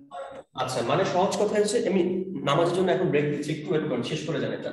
ঠিক আছে, এই সংখ্যাটার মাঝে এই সংখ্যাটা একাকি একটা 2 দ্বারা কাটা যাবে, তেমনি ই স্কয়ার মানে কি দুইটা 2 দ্বারা কাটা যাবে, কারণ একটা ই 2 কাটবে আরেকটা ই 2 দ্বারা কাটবে, তো 2 দুগুণে 4 দ্বারা ই স্কয়ার ভাগ যাবে। তেমনি একটা এফ হচ্ছে 3 দিয়ে ভাগ যায়, তাহলে অবশ্যই কি তিনটা এফ কি তিনটা 3 থাকবে এর মধ্যে। ঠিক আছে, নরমালি চিন্তা করেন, ই সংখ্যাটা কি, ব্যাপারটা হচ্ছে এরকম, ই ইনটু ই into F into F into F. এই ই কি একটা 2 দ্বারা কাটা যায়, এই ই কি একটা 2 দ্বারা কাটা যায়, এই এফ কি একটা 3 দ্বারা কাটা যায়, এই এফ কি একটা 3 দ্বারা কাটা যায়, এই এফ ও আরেকটা 3 দ্বারা কাটা যায়। তার মানে অবশ্যই গুণফলটা কি দ্বারা কাটা যাচ্ছে, ই স্কয়ারের জন্য 2টা 2 দিয়ে, এফ কিউবের জন্য 3টা 3 দিয়ে, মানে টোটাল এই পুরো সংখ্যাটা দিয়ে কি অবশ্যই ই স্কয়ার এফ কিউব কাটা যাবেই। এর চেয়ে বড় সংখ্যা দিয়ে কাটা যেতে পারে, বাট আপনি শিওর না, এজন্য মাস্ট বি হবে না, সেটা ক্যান বি, বাট এটা হচ্ছে মাস্ট বি। এরা অবশ্যই অবশ্যই আছে এর মধ্যে, ই স্কয়ার এফ কিউবের মাঝে এরা অবশ্যই অবশ্যই আছে। অর্থাৎ 108 সংখ্যাটা 108 সংখ্যাটা দিয়ে কি ই স্কয়ার এফ কিউব কাটা যাবেই। বুঝতে পারছেন ভাইয়া ভাইয়া এখানে এফ নাম্বারের ক্ষেত্রে ডিভিজিবল বাই 3 লেখা আছে, এবং বুঝলাম 3 দ্বারা ভাগ যাবে, কিন্তু 3 6 9 এগুলো আসছে কেন? ওখানে তো বলে দিছে যে ইভেন নাম্বার দ্বারা ভাগ যাবে, এখানে তো বলে নাই যে অড নাম্বার দ্বারা ভাগ যাবে। এটা তো ই এর ব্যাপার, এফ এর ব্যাপারটা দেখছেন, এফ হচ্ছে 3 দ্বারা ডিভিজিবল, দুইটা জিনিস আছে, ই হচ্ছে জোড় সংখ্যা বলছে। হ্যাঁ, এফ নাম্বারটা তো অড নাম্বার কথা বলে নাই, তাহলে 6 9 12 এগুলো আসছে কেন? শুধু 3 বলছে না। কয় নাম্বার কোশ্চেন বলছেন আপনি? এফ এর কথা বলতেছি, এফ এর ডিভিজিবল বাই 3 বলছে, শুধু 6 9 12 এগুলো তো বলে নাই। ডিভিজিবল বাই 3 মানে কি, সংখ্যাটা কেমন, এফ সংখ্যাটা কেমন সেটা বলছি, কোন সংখ্যাগুলো 3 দ্বারা ডিভিজিবল হয়, মানে এফ কেমন হবে, 3 হতে পারে, 6 হতে পারে, 9 হতে পারে, সংখ্যাটা বলছি, জাস্ট एग्जांपल দিচ্ছি আমি, উদাহরণ, যে এফ সংখ্যাটা কেমন হবে, এফ এর एग्जांपल দিয়েছি, 3 হতে পারে, 6 হতে পারে, 9 হতে পারে। 8 কি 3 দ্বারা ডিভিজিবল না, সে তো এফ হবে না, এটা বলেছি আমি, एग्जांपल দিয়েছি ওটা, বাট এটা এখান থেকেই বোঝা যায় কাদের দ্বারা ভাগ যাবে। বুঝছি ভাই, বুঝছি। ওকে, আর কোন কোশ্চেন? তাহলে 5 মিনিট, হ্যাঁ একটু তাড়াতাড়ি নামাজ পড়ে আসুন। হ্যাঁ ওকে ভাইয়া। হ্যাঁ বলুন। ভাই প্রথম দিক দিয়ে আমি ক্লাসটা করতে পাইনি, আসলে মেসেজটা দেরি করে আসছে, তো তো প্রথম টুক কিছু বুঝতে পাইনি আমি, তো রেকর্ডিংটা কোথায় পাবো? ভাইয়া নামাজের জন্য এগুলো বলতে হয়, আপনার নামাজ যান, আমি ক্লাস নিচ্ছি না এখন, এটা আমি ভাই বলতে, একটু অফিসে কন্ট্যাক্ট করেন। হ্যাঁ আমার কাজ হচ্ছে আসলে ক্লাস নেওয়া, তো একটু অফিসে কন্ট্যাক্ট করেন প্রবলেম গুলো নিয়ে, ক্লাসে একটু এই ব্যাপারগুলো আমি আসলে বলতে পারবো না। হ্যাঁ ভাইয়া, কিন্তু এই মেসেজগুলো না দিলে তো ভাইয়া এই যে ক্লাসটা তো বুঝতে ভাই অসুবিধা হয়। এটা একটু অফিসে কন্ট্যাক্ট করেন, আমি আসলে এখানে কিন্তু বাইরে থেকে আসা টিচার, ঠিক আছে, আমি একসময় মেন্টরসে ক্লাস নিতাম, মানে আমি আসলে স্কলারসে কিন্তু এটাই ফার্স্ট আমার। হ্যাঁ আমি এটা বলতে পারছি না, আপনি একটু অফিসে কন্ট্যাক্ট করেন আপনার এই ব্যাপারটা নিয়ে, আমি ক্লাস নিতে আসছি, আমি অফিসিয়াল ব্যাপারগুলো বলতে পারবো না আসলে। হ্যাঁ একটু অফিসে কন্ট্যাক্ট করেন। ওকে।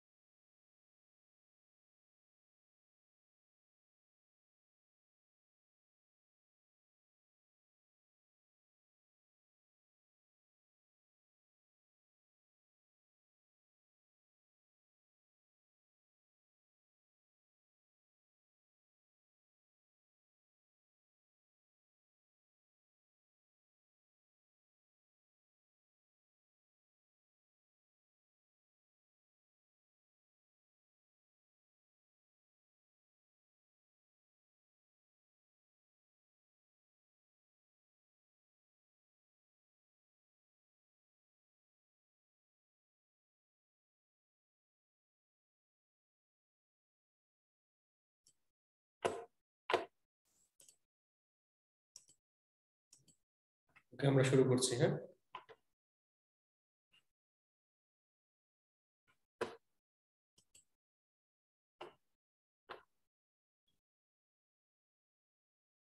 সবাই আসছেন? 128 জন হয়ে গেছে। ওকে, শুরু করছি আমরা।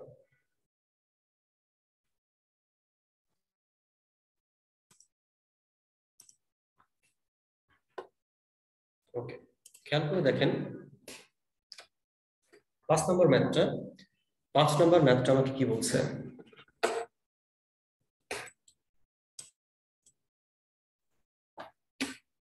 5 নম্বর ম্যাথটা আমাকে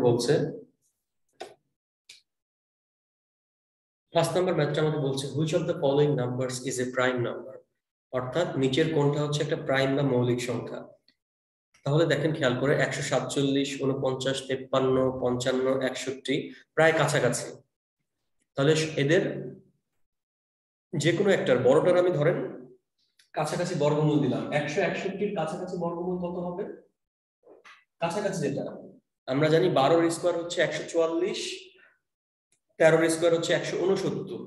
যেহেতু 169 এর চেয়ে ছোট, তাহলে আমি 12টা নিব। কোনটা নিব আমি? 12 সংখ্যাটা নিব। এই যে কাছাকাছি বর্গমূলটা নিলাম, এর চেয়ে ছোট যত মৌলিক সংখ্যা আছে কে কে? 2, 3, 5, 7, 11। এই সংখ্যাগুলো দিয়ে আমি যদি এই যে সকল সংখ্যা দেওয়া আছে ওরা যদি ভাগ না যায় তাহলে সেটা প্রাইম হয়ে যাবে, আর যদি কোনো একটা দিয়ে ভাগ চলে যায় তাহলে সেটা প্রাইম হবে না। ঠিক আছে? তাহলে ফার্স্ট সংখ্যা হচ্ছে, আমি 161 কে দেখতে পারি, কথার কথা 161 কে যদি আমি দেখি। আচ্ছা দেখেন, আরেকটা জিনিস খেয়াল করে দেখেন, এখানে 2 দিয়ে দেখার কোনো দরকার নেই। চোখের দেখায় আমি বুঝতে পারি এই সংখ্যাটা 2 দিয়ে ভাগ যাবে কিনা 161। কারণ কি, সে বেজোড় সংখ্যা, জোড় সংখ্যা হলে 2 দিয়ে ভাগ যাবে, না হলে যাবে না। 5 দিয়ে দেখার কোনো দরকার নেই, লাস্টে 5 থাকলে সে অটোমেটিক 5 দিয়ে ভাগ যাবে। তাহলে আলটিমেটলি কাকে কাকে দিয়ে দেখবো? 3, 7, 11। দেখেন কত শর্ট হয়ে গেল, জাস্ট 3, 7, 11 দিয়ে আমি ভাগ করে দেখবো। তাহলে 161 কে যদি 3 দিয়ে ভাগ করতে যাই, কি নিয়ম? ডিজিট গুলোর যোগফল 1 আর 6, 7 আর 1 8, না যাচ্ছে না 3 দিয়ে। 7 দিয়ে যদি ভাগ করি আমি,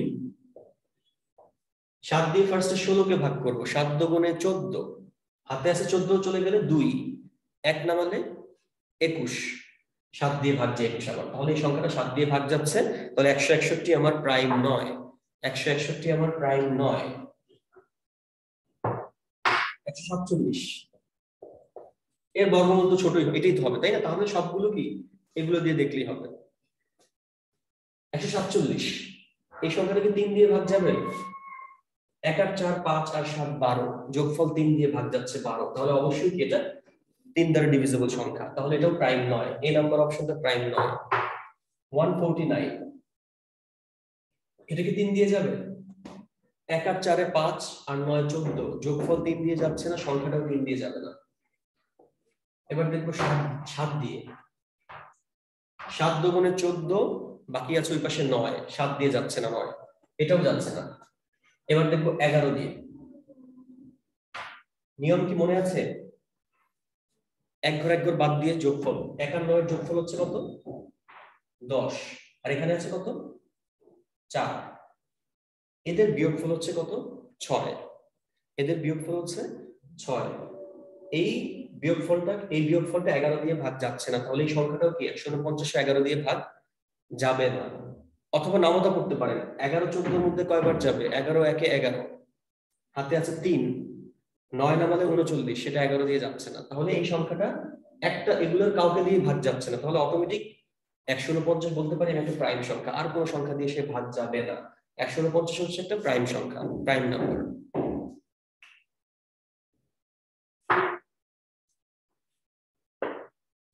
জিজ্ঞেস করি,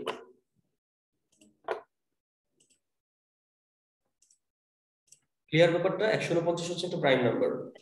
ভাইয়া কোন সময় কোন রুলসটা ব্যবহার করব এটাই তো বুঝতে পারতেছি না। প্রাইম নাম্বারে যখন আমি দেখালাম না প্রাইম নাম্বার বের করার উপায়, কাছাকাছি বর্গমূলের যে ছোট মৌলিক সংখ্যা দিয়ে ভাগ করে দেখবো। আমি লিখে দিয়েছি, দেখেন কাছাকাছি যে বর্গমূল আছে তার চেয়ে ছোট যে মৌলিক সংখ্যা ওদেরকে দিয়ে ভাগ করে দেখবো। 2, 3, 5, 7, 11। 2 দিয়ে তো ভাগ করার কিছু নাই, দেখলেই বুঝতে পারবো। 5 দিয়ে ভাগ করার কিছু নাই। পরে আপনি যে আরেকটা বললেন যে 9 আর 1 যোগ করলে 10, সেটা যাচ্ছে কিনা? এটা 11 রুল কি? 11 রুল কি? এক ঘর এক ঘর বাদ দিয়ে দেখতে হয় না 11 দিয়ে ভাগ করতে চাইলে? 11 দিয়ে ভাগ করার রুল কি? এটা 11 দিয়ে ভাগ করার রুল দেখালাম। এক ঘর এক ঘর বাদ দিয়ে যে দুইটা যোগফল আসবে 51 এর যোগফল 10 আর আরো বাকি যারা আছে ওটা হচ্ছে 4, এদের বিয়োগফল 11 দ্বারা ভাগ যায় কিনা মুখস্থ করতে হবে বাসায়। এটা লেখা আছে, লিখেও দিয়েছি আমি, ঠিক আছে? যে দুইটা যোগফল আসবে এক ঘর বাদ দিয়ে, বেজোড় অবস্থানগুলোর যোগফল আর হচ্ছে জোড় অবস্থানগুলোর যোগফল, এদের বিয়োগফলটা 11 দিয়ে ভাগ যায় কিনা। যদি না যায় সেই সংখ্যাটা 11 দিয়ে ভাগ যাবে না। 149/3 ইনটু 149/7 এই জায়গাটাই তো বুঝি নাই। আপনি কোথায় ছিলেন? আমি জাস্ট দেখছিলাম সংখ্যাটা 3 দিয়ে ভাগ যাচ্ছে কিনা, সংখ্যাটা 7 দিয়ে ভাগ যাচ্ছে কিনা সেটা দেখছিলাম আমরা। আচ্ছা আচ্ছা, তাই না? এগুলো দিয়ে দেখতে কি বললাম আমরা, এই সংখ্যাগুলো দিয়ে ভাগ করে দেখতে হবে যে সংখ্যাটা ভাগ যায় কিনা। যদি যায় তাহলে কি মৌলিক নয়, আর যদি না যায় তাহলে সে মৌলিক, ব্যাস। ঠিক আছে, মানে আর কোনো সংখ্যা দিয়ে ভাগ যাবে না সে। এই কয়েকটা আচ্ছা দিয়ে ভাগ করে ভাইয়া, দেখতে আমাদের এই ম্যাথ গুলো করার জন্য কত ঘর পর্যন্ত স্কয়ার রুট মুখস্থ করতে হবে? 1 থেকে 25 পর্যন্ত স্কয়ার মুখস্থ রাখবেন, ঠিক আছে? 1 থেকে 25। আচ্ছা, পরের ম্যাথটা একবার দেখেন, ইজি একটা math. How many prime numbers R there between, how many prime numbers, কতগুলো মৌলিক সংখ্যা আছে, আর দেয়ার বিটুইন 35 and 70, 35 থেকে 70 এর মাঝে। আচ্ছা, আমরা জানি সংখ্যাটা মনে আছে, ট্রিকটা 44, 22, 322, 321। বলা আছে 35 থেকে 70 পর্যন্ত। আমি তো 35 থেকে নিব না, আমি 31 থেকে নিয়ে রাখি আগে, যে 10 পর্যন্ত, 20 পর্যন্ত, 21 থেকে 30 পর্যন্ত, এইখান থেকে শুরু হবে 31 থেকে 40 পর্যন্ত, 50 পর্যন্ত, 60 পর্যন্ত, 70 পর্যন্ত। অর্থাৎ 30 থেকে 70 পর্যন্ত কয়টা আছে? 30 থেকে 70 পর্যন্ত 2টা, 3টা, 5টা, 2টা, 7টা, 2টা, 9টা। 30 থেকে 70 পর্যন্ত মৌলিক সংখ্যা আছে 9টা। বাট আমার কোশ্চেন তো 30 থেকে চাইনি, চাইছে 35 থেকে, সরি 31 থেকে চাইনি। আমার কোশ্চেন কি, 31 থেকে 70 পর্যন্ত আমরা জানি 9টা মৌলিক সংখ্যা আছে, আমি বলতে পারি, ঠিক আছে? বাট আমার কোশ্চেন চেয়েছে 35 থেকে, তাহলে আমাকে দেখতে হবে যে 31 থেকে 34 পর্যন্ত কোনো মৌলিক সংখ্যা আছে কিনা। বেজোড় সংখ্যা, জোড় সংখ্যা তো দেখে লাভ নেই। 31 আর 33 দেখবো, 31 কি কোনো সংখ্যা দিয়ে ভাগ যায়? 3 দিয়ে ভাগ যায় না, 5 দিয়ে ভাগ যায় না, তাহলে আলটিমেটলি এটা মৌলিক সংখ্যা হয়েই যাবে। কারণ কি, এর বর্গমূল তো 5 কাছাকাছি, যেটা 31 এর বর্গমূল কাছাকাছি কোনটা? 5। 3 দিয়েও ভাগ যাচ্ছে না, 2 দিয়েও ভাগ যাচ্ছে না, 5 দিয়েও ভাগ যাচ্ছে না, তাহলে 31 একটা মৌলিক সংখ্যা। 33 কোন মৌলিক সংখ্যা না, 33 3 দিয়ে ভাগ যায়, তাহলে 31 থেকে 34 পর্যন্ত একটা মৌলিক সংখ্যা পাবেন আপনি। তাহলে আলটিমেটলি 35 থেকে 70 পর্যন্ত কয়টা থাকবে? 8টা। 31 থেকে 70 পর্যন্ত 9টা পাওয়া গেছে, এর মাঝে 34 পর্যন্ত একটা আছে, তাহলে 35 থেকে কয়টা হবে? বাকি 8টা। Just easy.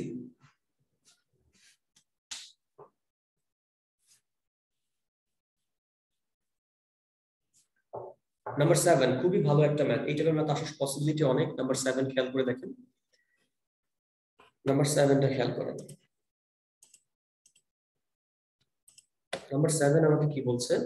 the sum of 5 consecutive integer, consecutive মানে কি? ক্রমিক সংখ্যা, যেমন 10 এর পর 11, 12, 13, এরা হচ্ছে ক্রমিক সংখ্যা। এরকম 5টা ক্রমিক সংখ্যা আছে, 5টা, যাদের যোগফল হচ্ছে কত? sum of 5 consecutive integers, পূর্ণ সংখ্যা, ক্রমিক পূর্ণ সংখ্যা 5টা, এদের যোগফল হচ্ছে কত? এদের যোগ করলে পাওয়া যাবে হচ্ছে 35। এটা বলছে ওরা, এমন 5টা সংখ্যা যাদের যোগফল হচ্ছে 35। How many of the 5 integers, তাহলে এই 5টার মাঝে কতগুলো? এই 5টার মাঝে কতগুলো? How many of the 5 integers, এই 5টার মাঝে কতগুলো? এই 5টার মাঝে কতগুলো আর প্রাইম নাম্বারস, এর মাঝে কতগুলো প্রাইম নাম্বার আছে? এই 5টা সংখ্যার মাঝে কতগুলো প্রাইম নাম্বার আছে? খেয়াল করে দেখেন তাহলে 5টা সংখ্যার মাঝে কয়টা প্রাইম নাম্বার আছে এটা জানার জন্য আগে আমাকে জানতে হবে কি, যে 5টা সংখ্যা কি কি। 5টা সংখ্যা কি কি, খেয়াল করে দেখেন 5টা সংখ্যা কি কি সেটা আমাকে জানতে হবে। তাহলে এখন যেহেতু ক্রমিক সংখ্যা, তাহলে একটা জানলেই তো সবগুলো জানবো আমি। তাহলে এক কাজ করতে পারি, আমি কি করতে পারি? ছোটটাকে আমি কি করতে পারি? x ধরতে পারি। পরেরটা তাহলে x + 1, থার্ডটা হবে x + 2, ফোর্থ হচ্ছে x + 3, ফিফথ হচ্ছে x + 4 = 35। তাহলে কি আসলো? 5x প্লাস 1 2 3 4 এর যোগফল হচ্ছে 10, 5x equal to 25, x equal to 5, অর্থাৎ x এর মানটা হচ্ছে 5।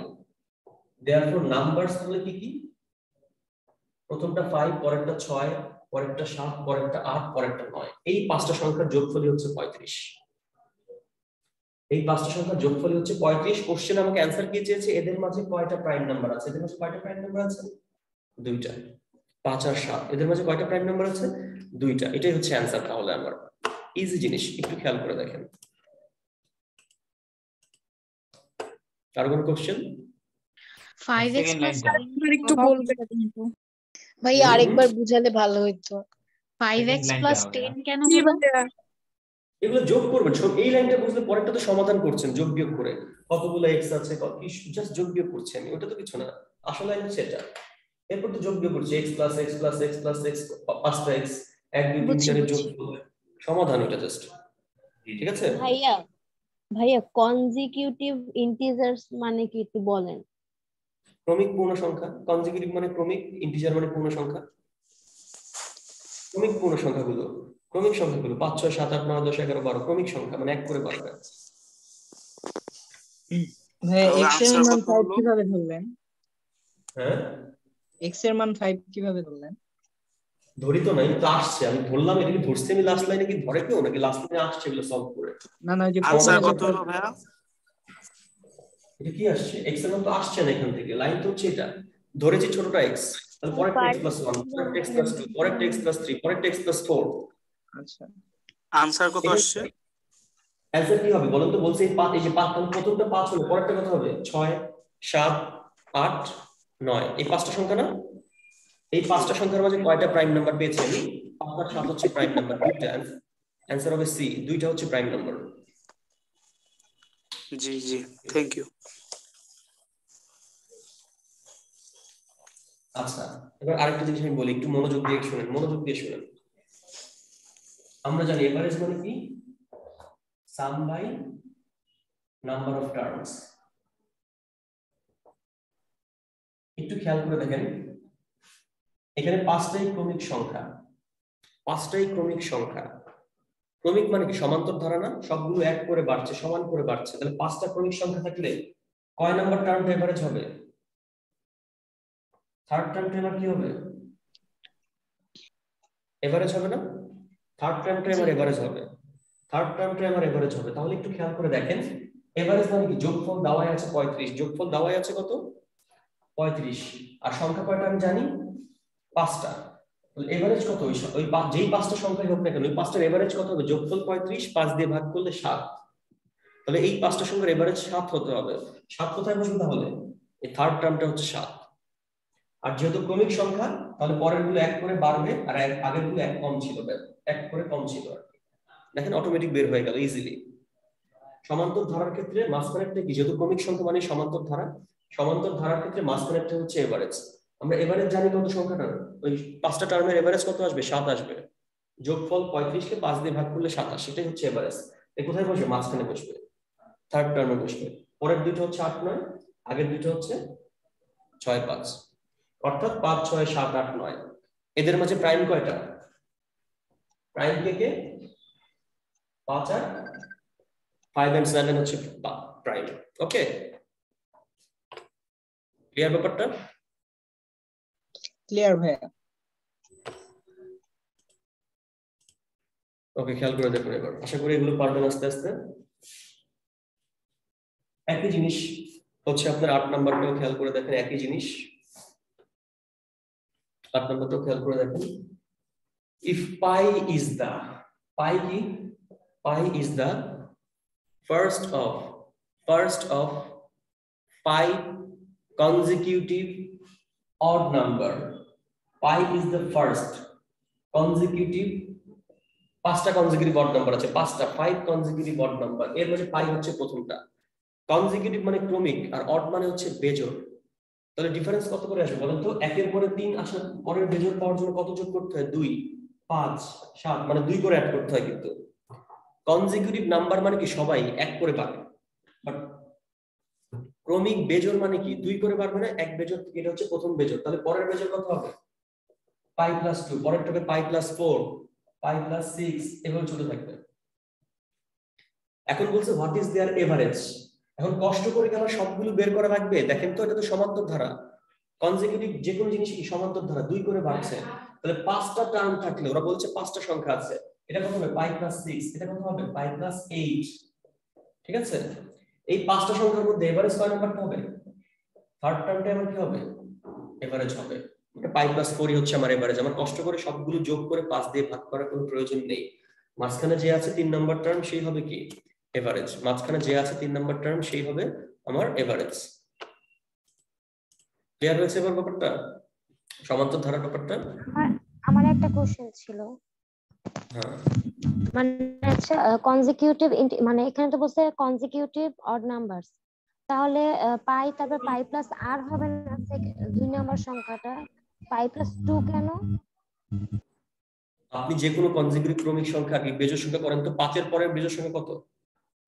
বা ধরেন 11 এর পরের বেজোড় সংখ্যা কত? 13। কিভাবে পান আপনি এটা পরের বেজোড় সংখ্যাটা? 11 থেকে 13 কি করে পাওয়া যায়? তারপর 15 কি করে পাবেন আপনি? বারবার 2 যোগ করে। 2 যোগ করে? যোগ করে কেন? এক যোগ করে করে 11 এর পরের বেজোড়, অন্য কেউ বলেন না, তাকে অ্যানসার করতে দেন। 11 এর পরের বেজোড় সংখ্যা কত? 13। আপনি 11 সাথে 1 যোগ করে 13 পাবেন না 2। এটাই তো, এটা বেজোড় বলে দিচ্ছি, সব বেজোড় নিতে হবে। ওকে, অড নাম্বারস মানে বেজোড়, সরি আমি এটার মিনিংটা বেজোড় সব বুঝিনি আসলে। অড মানে বেজোড়, ইভেন মানে জোড়, কি বলেন এটা বুঝেন না? আগে দিন সেটাও দেওয়া আছে। ইভেন নাম্বার হয় তাও তো স্যার ভাইয়া 2 যোগ করে আসতে হবে এখানে।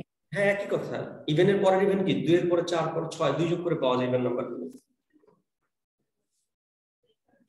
ওকে, জি ভাইয়া। 11 নম্বর ম্যাথটা একবার দেখেন। 11 নম্বর, হোয়াট ইজ দ্য এভারেজ? আবারও এভারেজ চাচ্ছে, বাট কাদের এভারেজ চাচ্ছে সেটা খেয়াল করে দেখেন একবার। অল মাল্টিপলস অফ 10, মানে 10 এর মাল্টিপল আমি কিন্তু দেখিয়েছি আগে। 10 এর মাল্টিপল কারা? 10 কে গুণ করলে যা পাওয়া যায়, মানে 10 যাদেরকে ভাগ করতে পারে 10 নিজে, 20, 30, 40, 50, এরা হচ্ছে 10 এর মাল্টিপল। 11, 12 কিন্তু 10 এর মাল্টিপল নয়। 10 এর পরের মাল্টিপল হচ্ছে 20, তারপর 30, যারা 10 দিয়ে বিভাজ্য আর কি, মানে 10 এর গুণ করলে যাকে পাওয়া যায়। আচ্ছা, what is the average of all multiples of 10? 10 এর সকল মাল্টিপল গুলোর এভারেজ। কোন মাল্টিপল গুলো? ফ্রম 10 টু 190 ইনক্লুসিভ, মানে এরা সহ এদের মাঝে যতগুলো 10 এর মাল্টিপল আছে তাদের এভারেজ। তাহলে কারা কারা? 10, 20, 30, 40, এভাবে চলতে চলতে কত পর্যন্ত যাবে? 190। বলছে এই সংখ্যাগুলোর এভারেজ কত। এখন এত কষ্ট করে আমাকে সবগুলো যোগ করে কত আছে তা দিয়ে ভাগ করা দরকার নেই। আমরা দেখতে পাচ্ছি সমান করে বাড়ছে না, 10 10 10 করে বাড়ছে। তাহলে এভারেজ করতে হবে। এভারেজ হবে হচ্ছে আপনার মিডল টার্মটা অথবা ফার্স্ট টার্ম লাস্ট টার্মের এভারেজ যে বলেছিলাম। এর এভারেজ কত হবে? কষ্ট করে সবগুলো করা দরকার নেই। ফার্স্ট টার্ম লাস্ট টার্ম এভারেজে কি আমার এভারেজ, অর্থাৎ যতগুলি থাকবে এদের সবার এভারেজ কত আসবে? 100 আসবে। আমার কষ্ট করে করার কোনো প্রয়োজন নেই। ক্লিয়ার? সমান্তর ধারা যেহেতু আমরা ইজিলি দুই ভাবে করতে পারি, মাঝখানে যে আছে অথবা ফার্স্ট আর লাস্টে যে আছে তাদের এভারেজ আমরা কিন্তু দেখিয়েছি। ওকে, 6 নাম্বারটা একটু করে দাও। 9 নাম্বারটা আপনি অন্যদিকে তাকান, আমি জানি করাচ্ছি আমি একটু একই রকম বলে আমি 11 নাম্বার করেছি, একটু দেখেন এটা বুঝতে পেরেছেন সবাই? ওকে ওকে, 9 নাম্বার দেখবো এবার আমি, চলেন। What is the average of the following numbers? কে কে? 35.5, 32.5, 34, 35.5, 34.5. ওকে, এখন এদের কোনো নিয়ম পাচ্ছি না যে সমান করে বাড়তেছে এরকম কিছু। তাহলে এই ক্ষেত্রে আমি কি করব জানেন? এই ক্ষেত্রে আমি যেটা করব, আমি জাস্ট যোগ করে সংখ্যা যতগুলো আছে, কয়টা সংখ্যা আছে? 2 3 4 5 দিয়ে ভাগ করব। সবগুলোকে 5 দিয়ে আমি ভাগ করব, সবগুলোকে আমি যোগ করে 5 দিয়ে ভাগ করব। এটা তো নিয়ম, বাট এছাড়াও একটু খেয়াল করলে কমন দেখেন এদের মাঝে সমান হচ্ছে কিন্তু 30, 31 এগুলো আছে। আমি চাইলে কি করতে পারি জানেন? ছোট করার জন্য সবগুলো থেকে 30 বের করে নিয়ে, সবগুলোকে 30 বের করে নিয়ে বাকিগুলো রেভারেজ করতে পারি। যেমন এখান থেকে কত থাকবে? 5.5 যোগ এখান থেকে কত থাকবে 2.5 যোগ 30 থেকে কত বেশি 4 বেশি 34 এটা কত বেশি 5.5 বেশি এটা কত বেশি 4.5 বেশি। তাহলে সবার মাঝে তো 30 আছেই, এটা বের করে নিলাম, বাকিটুকুর এভারেজ বের করি আমি, মানে বাকি অংশটুকুর এভারেজ বের করি আমি। কি হলো খেয়াল করে দেখেন, 5 আর 2 7 আর 4 11 আর 5 16 আর 4 হচ্ছে 20, আর পয়েন্ট কয়টা আছে 1 টা 2 টা 3 টা 4 টা 0.5 মানে 2 দিবে 22, যোগ করলে আসবে একটু 22/5। তাহলে কি হলো আমার 22 কে ভাগ করেন 5 দিয়ে, 4 5 20, 22 কে যদি আমি ভাগ করি 4 5 20, হাতে আছে কত 22 থেকে 20 চলে গেলে 2, তাহলে দশমিক হয়ে যাবে, আর 2 কত হয়ে যাবে মনে মনে একটা শূন্য নেমে 20 হয়ে যাবে, ওই 20 আবার 4 5 20, তাহলে কত আসলো? এটাই হবে এভারেজ, মানে সবার মধ্যে যেটা আছে সেটা তো এভারেজ, 30 তো সবার মধ্যেই আছে, তাহলে এটা কিন্তু এভারেজে আসবে। শর্ট করে করলাম কিন্তু দেখেন ইজি হয়ে গেল, অনেক বড় বড় ক্যালকুলেশন ছোট হয়ে গেল, আমি সবার থেকে 30 বের করে নিয়েছি, সবার মধ্যেই ছিল, তাহলে এটা এভারেজে থাকবে, আর বাকি যা আছে ওইটুকুর এভারেজ বের করেছি, একসাথে করে ফেলেছি পরে।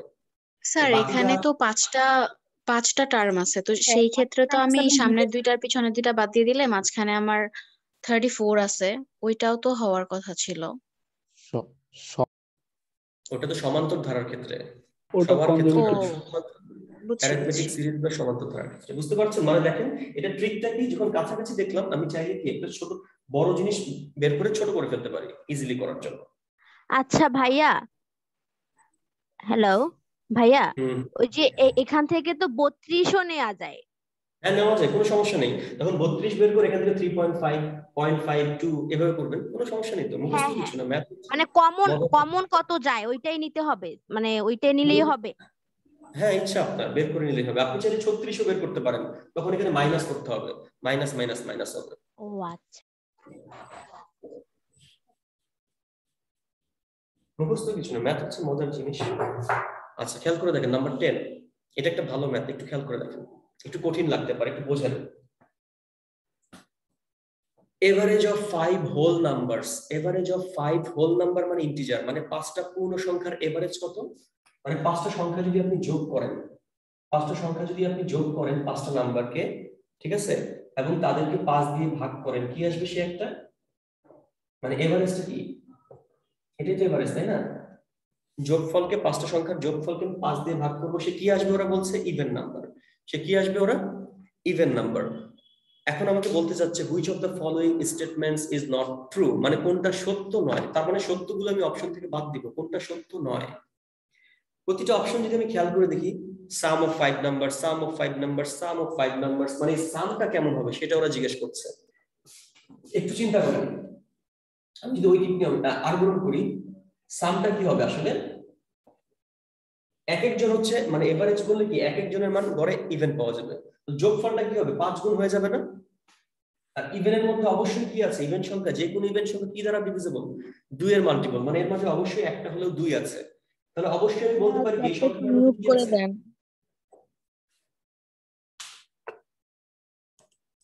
যে বোঝাবো বড় মানুষদেরকে প্রবলেম নিজেরা খেয়াল করে দেখেন, খেয়াল করে এভারেজ মানে কি, যোগফল ডিভাইড বাই 5, যোগফল divide by 5 is equal to কি ইভেন, এটা ওরা বলছে এভারেজ মানে হচ্ছে ইভেন, মানে এক একজনের মান কি এভারেজে ইভেন থাকবে, এমন 5টা সংখ্যা যাদের যোগ করে 5 দিয়ে ভাগ করলে ইভেন পাওয়া যাবে। এখন ওরা আমাকে বলতে চাচ্ছে সাম গুলো কেমন হবে, মানে যোগফলটা কেমন হবে, অবশ্যই কি এই ইভেনের 5 গুণ, এখন যে কোনো ইভেনকে যদি 5 দিয়ে গুণ করেন লাস্টে কি আসবে দেখবেন শূন্য আসবে, কারণ কি ইভেনের মধ্যে একটা 2 থাকবে, সেটা 5 দিয়ে গুণ করে 10 হয়ে যাবে, 10 এর গুণফল পাওয়া যাবে, এখানে 10 এর মাল্টিপল 10 টাইমস সামথিং পাওয়া যাবে, যেমন লাস্টে 2 থাকলে 5 দুগুণে 10 শূন্য, লাস্টে 4 থাকলে ইভেন মানে লাস্টে 4 থাকলে 4 5 20, 6 থাকলে 5 6 30, আলটিমেটলি শূন্য থাকবে, অর্থাৎ এই সামটা 10 দ্বারা ডিভিজিবল হবেই, এই সামটা এই যোগফল 5টা সংখ্যার যোগফল 10 দ্বারা ডিভিজিবল হবেই। তাহলে ফার্স্ট অপশন আমি দেখা শুরু করি, ফার্স্ট অপশন কি বলছে আমাকে, আচ্ছা তাহলে এই সামটা কি অবশ্যই কি 10 দ্বারা বিভাজ্য, যেহেতু সামটা কি 10 দ্বারা 10 এর মাল্টিপল, তাহলে অবশ্যই সংখ্যাটা কি 10 দ্বারা, সামটা কি 10 দ্বারা বিভাজ্য হবে, এই সামটা 10 দ্বারা বিভাজ্য, মানে 10 দ্বারা কাটাকাটি যাবে, শূন্যটা কাটাকাটি যাবে। The first option কি sum of the 5 numbers must be divisible by 2, হ্যাঁ অবশ্যই, যে সংখ্যা 10 দ্বারা ভাগ যায় সে তো অবশ্যই 2 দ্বারা ভাগ যাবে, 10 এর ফ্যাক্টর কারা কারা? ফ্যাক্টর কারা কারা 10 এর? 1 2 5 10। যেই সংখ্যা যোগফলটার 10 আছে মানে কি 10 গুণ মানে কি অবশ্যই সংখ্যাটা 10 এর ফ্যাক্টর দ্বারাও ভাগ যাবে, 1 দিয়ে ভাগ যাবে, 2 দিয়ে ভাগ যাবে, 5 দিয়ে ভাগ যাবে, 10 দিয়ে ভাগ যাবে। ঠিক আছে, তাহলে খেয়াল করে দেখেন এই যোগফলের মাঝে 10 থাকা মানে কি এই যোগফলটা 2 দিয়ে 5 দিয়ে 10 দিয়ে এদের সবার দ্বারা ভাগ যাবে। তাহলে এ বি সি অপশন আমি অপশন থেকে বাদ দিতে পারি। এ বি সি অপশন আমার বাদ, কারণ কি এ তো বলছে 2 দ্বারা ভাগ যাবে যোগফলটা, বি বলছে 5 দ্বারা যাবে, সি বলছে 10 দ্বারা যাবে। এরা সবাই কি সত্যি, বাট অ্যানসার বলে না সত্যিটা নিতে, অ্যানসার বলছে মিথ্যাটা নিতে। নাম্বার ডি এবার খেয়াল করে দেখেন, all of the 5 numbers must be odd. all of the 5 numbers, এই যে 5টা সংখ্যার যোগফল, 5টা সংখ্যা যে আমি যোগ করব এই 5টা সংখ্যা কি হবে? অড হবে। এখন 5টা সংখ্যা অড হলে কি যোগফল জীবনে খেয়াল করে দেখেন সামটা কেমন হতো? যে কোনো দুইটা অড যোগ করলে ধরেন 3 আর 3 6 ইভেন হয়ে যায়। আরেকটা অড নেন 5 নেন 6 আর 5 11 অড হয়ে যাবে। আরেকটা অড নেন দেখবেন ইভেন হবে। আরেকটা অড নেন কি হবে? ওভারঅল জিনিসটা অডই রয়ে যাবে। অর্থাৎ ওদের কথা অনুযায়ী এই 5টা সংখ্যার যোগফল কি অড, এবং যে কোনো অডকে 5 দ্বারা ভাগ, এই যোগফলটাকে 5 দ্বারা ভাগ করলে তো এভারেজ ইভেন পাওয়া যায়। বাট এটা কি পসিবল কখনো? 5টা সংখ্যা যদি অড হয় যোগফলটা অড হবে, তাহলে এভারেজ কি হবে? 5 দ্বারা ভাগ হলে সে কোনোদিন জোড় সংখ্যা আসবে না। কোনো বেজোড় সংখ্যাকেই কি বেজোড় সংখ্যা বা 5 দ্বারা ভাগ করলে সে কখনো জোড় হবে না। বাট ওদের শর্ত অনুযায়ী আগেই বলা ছিল এমন 5টা সংখ্যা যাদের যোগফলকে 5 দ্বারা ভাগ করলে ইভেন পাওয়া যায়, মানে এভারেজ হচ্ছে ইভেন। ওদের শর্ত ছিল এটা। এই শর্ত কি সেটা আমাকে দিবে না, এই শর্তটা হচ্ছে তার মানে ভুল। এই জিনিসটা কি অপশনটা হচ্ছে ভুল। 5টা সংখ্যার যদি বেজোড় সংখ্যার যোগফল অবশ্যই বেজোড় হবে, এবং সেটা কোনো বেজোড় সংখ্যা দিয়ে ভাগ করলে সে কি হয়ে যাবে? অড হয়ে যাবে বা ডেসিমাল ফ্র্যাকশন আসবে, কখনোই কি আসবে না? ইভেন আসবে না। তাহলে এটা ভুল আমার, এটাই হচ্ছে আমার অ্যানসার। তাহলে ভুল যেটা, ক্লিয়ার? ভাইয়া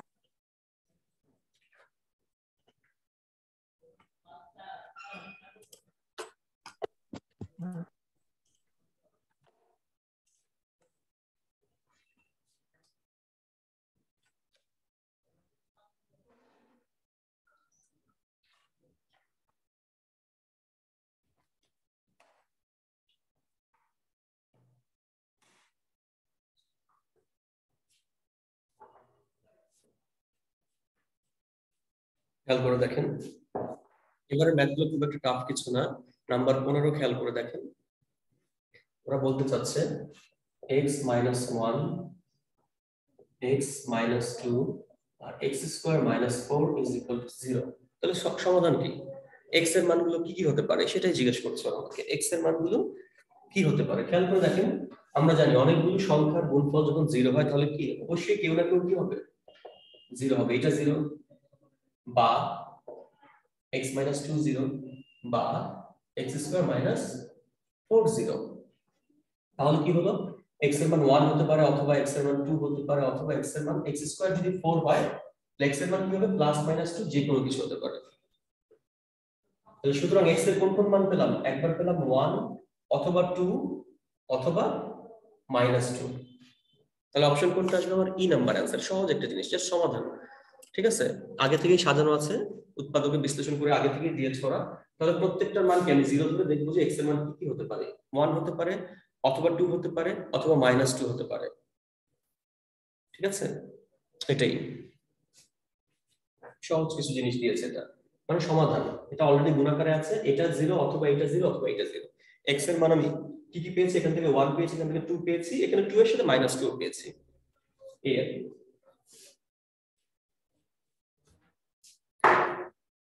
নাম্বার 16টা দেখেন খেয়াল করে,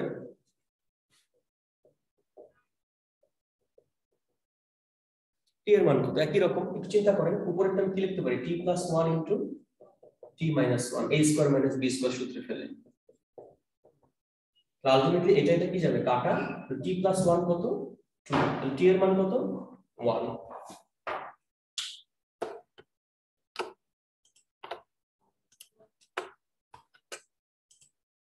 বুঝতে পারছেন এটা? বুঝতে পারছেন ভাইয়া নামগুলো? ভাইয়া এটা একটু আবার বুঝাই দেন।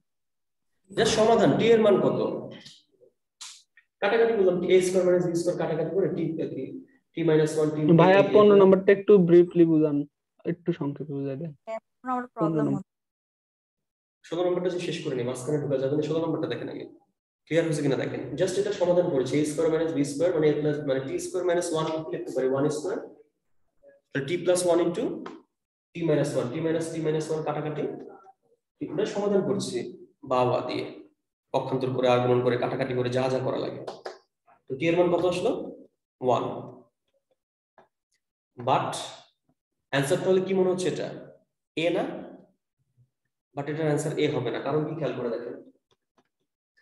অবশ্যই অবশ্যই খেয়াল রাখবেন, অবশ্যই অবশ্যই অবশ্যই অবশ্যই d = -1 না, t = -1, সরি কি বলি, t + 1 = 3 = 1, এটা হওয়ার কথা ছিল।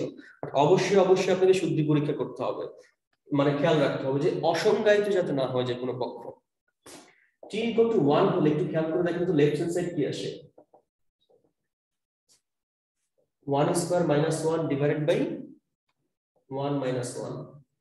উপরে যাই আসে, নিচে কি আসছে? t এর মান যদি আমি 1 বসাই, নিচে আসছে 0, তার মানে এটার কোনো মান থাকবে? এটা একটা অসংজ্ঞায়িত ব্যাপার। আর রাইট হ্যান্ড সাইড তো 2 দেওয়াই আছে, রাইট হ্যান্ড সাইড কত দেওয়া আছে আমার? 2। বাট এটা তাহলে সত্য হবে না, 1 বসালে কি দুই পক্ষ সত্য হবে না। এইজন্য আমাকে দেখতে হবে কোনটা কোনটা অসংজ্ঞায়িত হয়। কোনটা কোনটা অসংজ্ঞায়িত হয় মনে আছে? গত ক্লাসে আমরা দেখেছিলাম নিচে কি থাকা যাবে না, 0 থাকা যাবে না, আর হচ্ছে রুটের ভিতরে মাইনাস থাকা যাবে না, এই দুইটা, তাই না?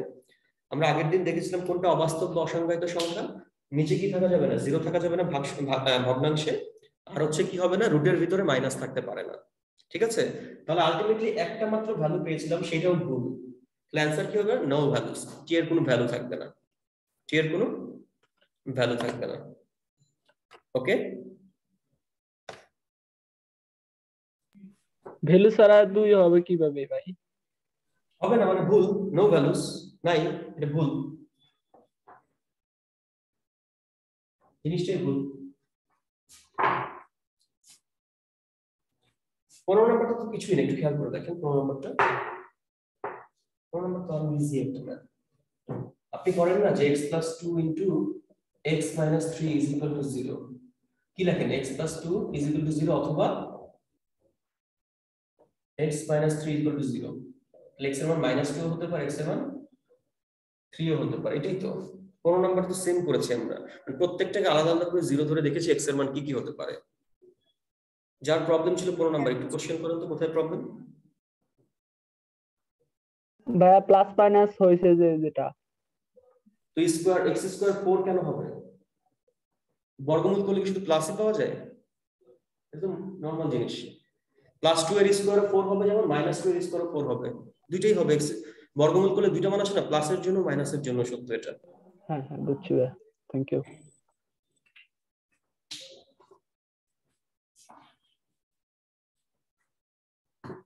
একটু খেয়াল করে দেখেন,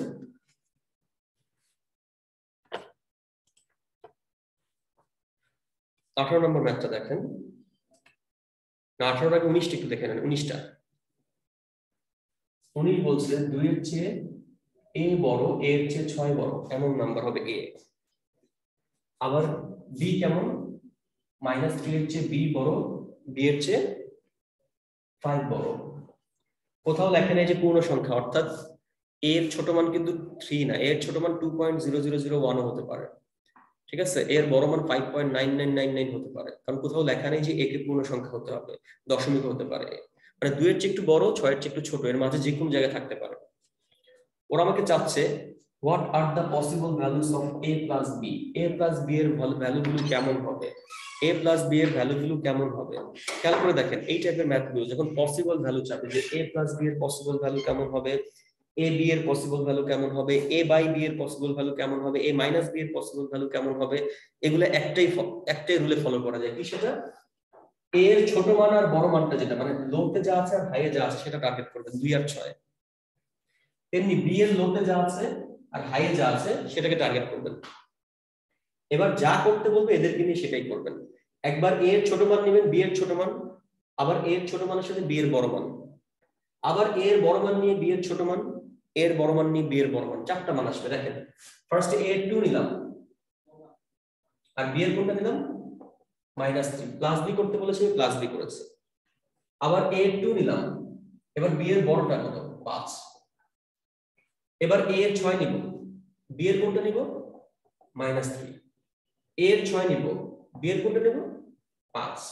এই চারটা সংখ্যা কি আসে আমি দেখবো, মানে যোগ করতে বললে যোগ করব, বিয়োগ করতে বললে বিয়োগ করব, গুণ করতে বললে গুণ করব, আর কিছু না, যা করতে বলে তাই করব। দেখেন তো চারটা সংখ্যা কি আসে। প্রথমটা আসবে কত -1, 2 আর 5 কত 7, 3 11। এখানে একটু খেয়াল করে দেখেন কে ছোট আর কে বড়, এদেরও ঠিক ছোট হবে এটা, বড় হবে এটা, অর্থাৎ a প্লাস b এর মান কেমন হবে, ছোট হচ্ছে -1, এর চেয়ে একটু বড়, আর বড় হচ্ছে 11, জাস্ট একই সাইন দিয়ে দিব আবার। অর্থাৎ a প্লাস b এর মান কত হবে, -1 এবং 11 এর মাঝামাঝি কিছু একটা হবে। ঠিক আছে, জাস্ট যা করতে বলবে a এর দুইটা মান আর b এর দুইটা মান নিয়ে আমি তাই করব। ঠিক আছে, যা করতে বলবে a এর দুইটা মান আর b এর দুইটা মান নিয়ে আমি তাই করব। হালকা একটু আনক্লিয়ার আছে বা বুঝছি, এই সেম জিনিসটা একটু একটু বুঝে না।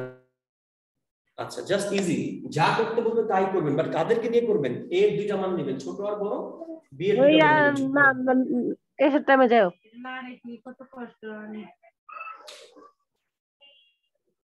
a এর দুইটা মান নেবেন ছোট। কি ভাইয়া বুদ্ধিমত মিউট হয়েছে? করো, ইম্যাচিউর পোলাপাইন হ্যাঁ মিউট করে দেন সবাইকে। a এর ছোট a এর দুইটা মান নেবেন ছোট আর বড়, b এর দুইটা মান নেবেন ছোট আর বড়। ঠিক আছে, জাস্ট এই ছোটর সাথে একবার b এর ছোট, এই ছোটর সাথে একবার b এর বড়, আবার বড়র সাথে b এর ছোট, বড়র সাথে বড়, এরকম মানে ছোটর সাথে ছোট, ছোটর সাথে বড়, বড়র সাথে ছোট, বড়র সাথে বড়। এই চারটা মান প্লাস করতে বললে প্লাস করবেন, মাইনাস করতে বললে মাইনাস করবেন, গুণ করতে বললে গুণ করবেন। এই চারটা মানের মধ্যে যে ছোট এটার ছোট মান তাই, আর যে বড় এটার ছোট মান তাই। ঠিক আছে, মানে -1 আর 11, বাট এদের সমান হবে না, কারণ কি এর মান তো 2 না, তার চেয়ে একটু বড়, এজন্য এইটার যোগফলটাও কি ছোটটাও কি -1 এর চেয়ে একটু বড় হবে। আবার এর মান তো 6 আর 5 বড় না, তার চেয়ে একটু ছোট, এজন্য যোগফলটাও কি বড়টা 11 এর চেয়ে একটু ছোট হবে।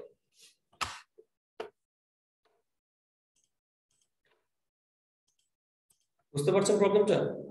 ক্লিয়ার হয়েছে? জি ভাই বুঝছি ভাই, থ্যাংক ইউ। ওকে, ঠিক আছে।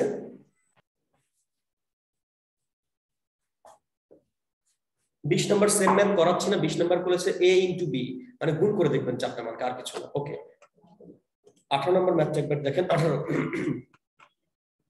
18 নম্বর ম্যাথটা একবার দেখেন। What is the some of, একটু মনোযোগ দিবেন, ম্যাথ আমাদের শেষ, প্রায় ক্লাস শেষ, আমাদের 5 মিনিট লাগবে, হয়তো 5-7 minute. What is the some of all integers x, মানে x এর যত ইন্টিজার আছে সবগুলোর যোগফল কত। এখন x দেখতে কেমন, x কিন্তু ইন্টিজার, এবার কিন্তু ফ্র্যাকশন নেওয়া যাবে না। x দেখতে হচ্ছে -35 এর চেয়ে বড় বা সমান থেকে 37 এর চেয়ে ছোট যেটা, এর মাঝে x এর যত ইন্টিজার আছে সবগুলোর যোগফল। What is the some of all integers of x, all integers, integer এদের এই লিমিটের মাঝে যত ইন্টিজার আছে তাদের যোগফল।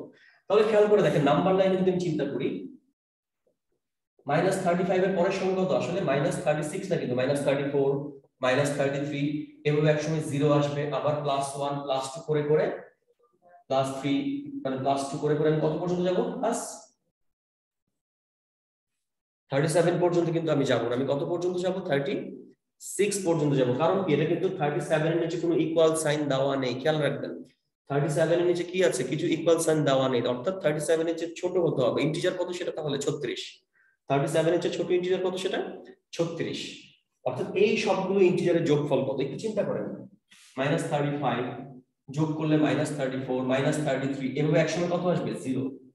তারপর আবার যখন যোগ করব 1 2 3 4 5 6, দেখেন +34 +35, এই পর্যন্ত খেয়াল করে দেখেন।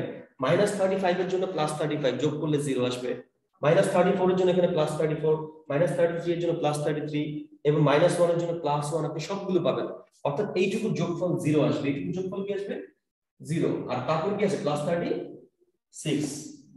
আলটিমেটলি এটাই হবে যোগফল, কারণ বাকিগুলো সব কি কাটাকাটি চলে যাবে, ওর কেউ না কেউ আছে। এই মাইনাসের জন্য একটা +34 আছে, -20 এর জন্য +20 পাওয়া যাবে, মানে -35 পর্যন্ত, -1 থেকে -35 পর্যন্ত যোগ করলে যা আসবে +1 থেকে +35 পর্যন্ত যোগ করে সেটা কি শূন্য হয়ে যাবে, তারপর এরপর যা থাকবে সেটাই আমার তাহলে পুরো যোগফল।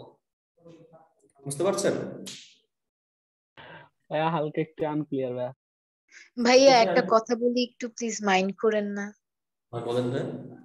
ভাইয়া একটু যদি স্লো পড়াতেন না আমাদের জন্য, মানে একটু ক্যাচ করতে অনেক ইজি হতো, কারণ আমরা অনেকদিন একটা গ্যাপ ছিল তো ম্যাথের আর আমাদের মাঝখানে, মানে কিছু জিনিস একটু বুঝতে অনেক সমস্যা হয়, এখানে কিছু আবার আবার ইংরেজি আছে যার কারণে আরেকটু বেশি সমস্যা হয়ে যাচ্ছে। আসলে শীটটা বানানো হয়েছে তো এইভাবে। ঠিক আছে, নেক্সট ক্লাস থেকে আমি আরো স্লো পড়াবো। আমি বললাম লেকচার আসলে বড় তো 2 ঘন্টা দেখেন হয়ে গেছে এই জন্য আর কি। ঠিক আছে, নেক্সট ক্লাস থেকে আমি আরেকটু স্লো হয়ে করবো। আচ্ছা খেয়াল করে দেখেন, আমি বলছিলাম -35 থেকে শুরু করে 37 এর আগ পর্যন্ত, তার মানে কত পর্যন্ত সমান বলতে 36 পর্যন্ত। 37 এর চেয়ে ছোট মানে কি 36 পর্যন্ত যে ইন্টিজার গুলো আছে তাদের যোগফল কত চেয়েছে। একটু যদি চিন্তা করেন -35 থেকে মানে 0 বাম পাশে -35 পর্যন্ত যতগুলো আছে, 0 ডান পাশে +35 পর্যন্ত, এইটুকু যোগফল কি হয়ে যাবে? এই +35 -35 মিলে 0 হবে, -34 +34 মিলে 0 হবে, এই যে +2 -2 মিলে কি 0 হবে। আলটিমেটলি -1 থেকে -35 পর্যন্ত যে যোগফল, +1 থেকে +35 পর্যন্ত সেই যোগফল মিলে কি 0 হয়ে যায় না, তাই না? জি ভাই এখানে প্রশ্নটা কি চাইছে একটু বুঝাই দিবেন। মানে যোগফলটা চেয়েছে, what is the some of all integers. আচ্ছা আসতেছে, আলটিমেটলি কি আসলো আমার, আর কে রয়ে গেল শুধুমাত্র 36 রয়ে গেল, বাকি সবাই কি হলো যোগফলটা আমার এইটুকু যোগফল আমার কি হয়ে গেছে 0 হয়ে গেছে। শুধুমাত্র কে রয়ে গেছে 36। কোশ্চেনটা কি ছিল আমার, what is the some of all integer, সকল পূর্ণ সংখ্যার যোগফল, সকল পূর্ণ সংখ্যার যোগফল। অনলাইনে পড়ানোতে এই প্রবলেমগুলো একটু হয় আসলে। ঠিক আছে, চোখের দেখা বা আই কন্টাক্ট না থাকলে একটু প্রবলেম হয় বুঝতে। তবু আমাদের চেষ্টা করতে হবে যতটুকু আমরা সুযোগ পাই সেটা কাজে লাগাতে ইনশাআল্লাহ। জি ভাইয়া, মানে সরাসরি থাকলে না একটু সুবিধা হতো, আবার অনলাইন তো একটু বেশি ঝামেলা। কিছু করার নেই আসলে আমাদের। ঠিক আছে, -35 -34 -33 -32 এভাবে -1 পর্যন্ত যতগুলো আছে ঠিক +1 +2 করে সবগুলো কি +35 পর্যন্ত যোগফল আমাদের 0 দিবে। তারপর x এর মান কি যাবে 36 আসবে না, এই 36টা তাহলে যোগফল হিসেবে রয়ে যাবে, মানে এইটুকু 0 বাকি আর 36, এটাই হচ্ছে আমার যোগফল। তাহলে সাম of all x, some of all x। বুঝছি ভাইয়া, থ্যাংক ইউ। ওকে, আজকে আর একটা ম্যাথ করে দিচ্ছি আমি। ঠিক আছে, আজকে আর একটা ম্যাথ করে দিচ্ছি আমি।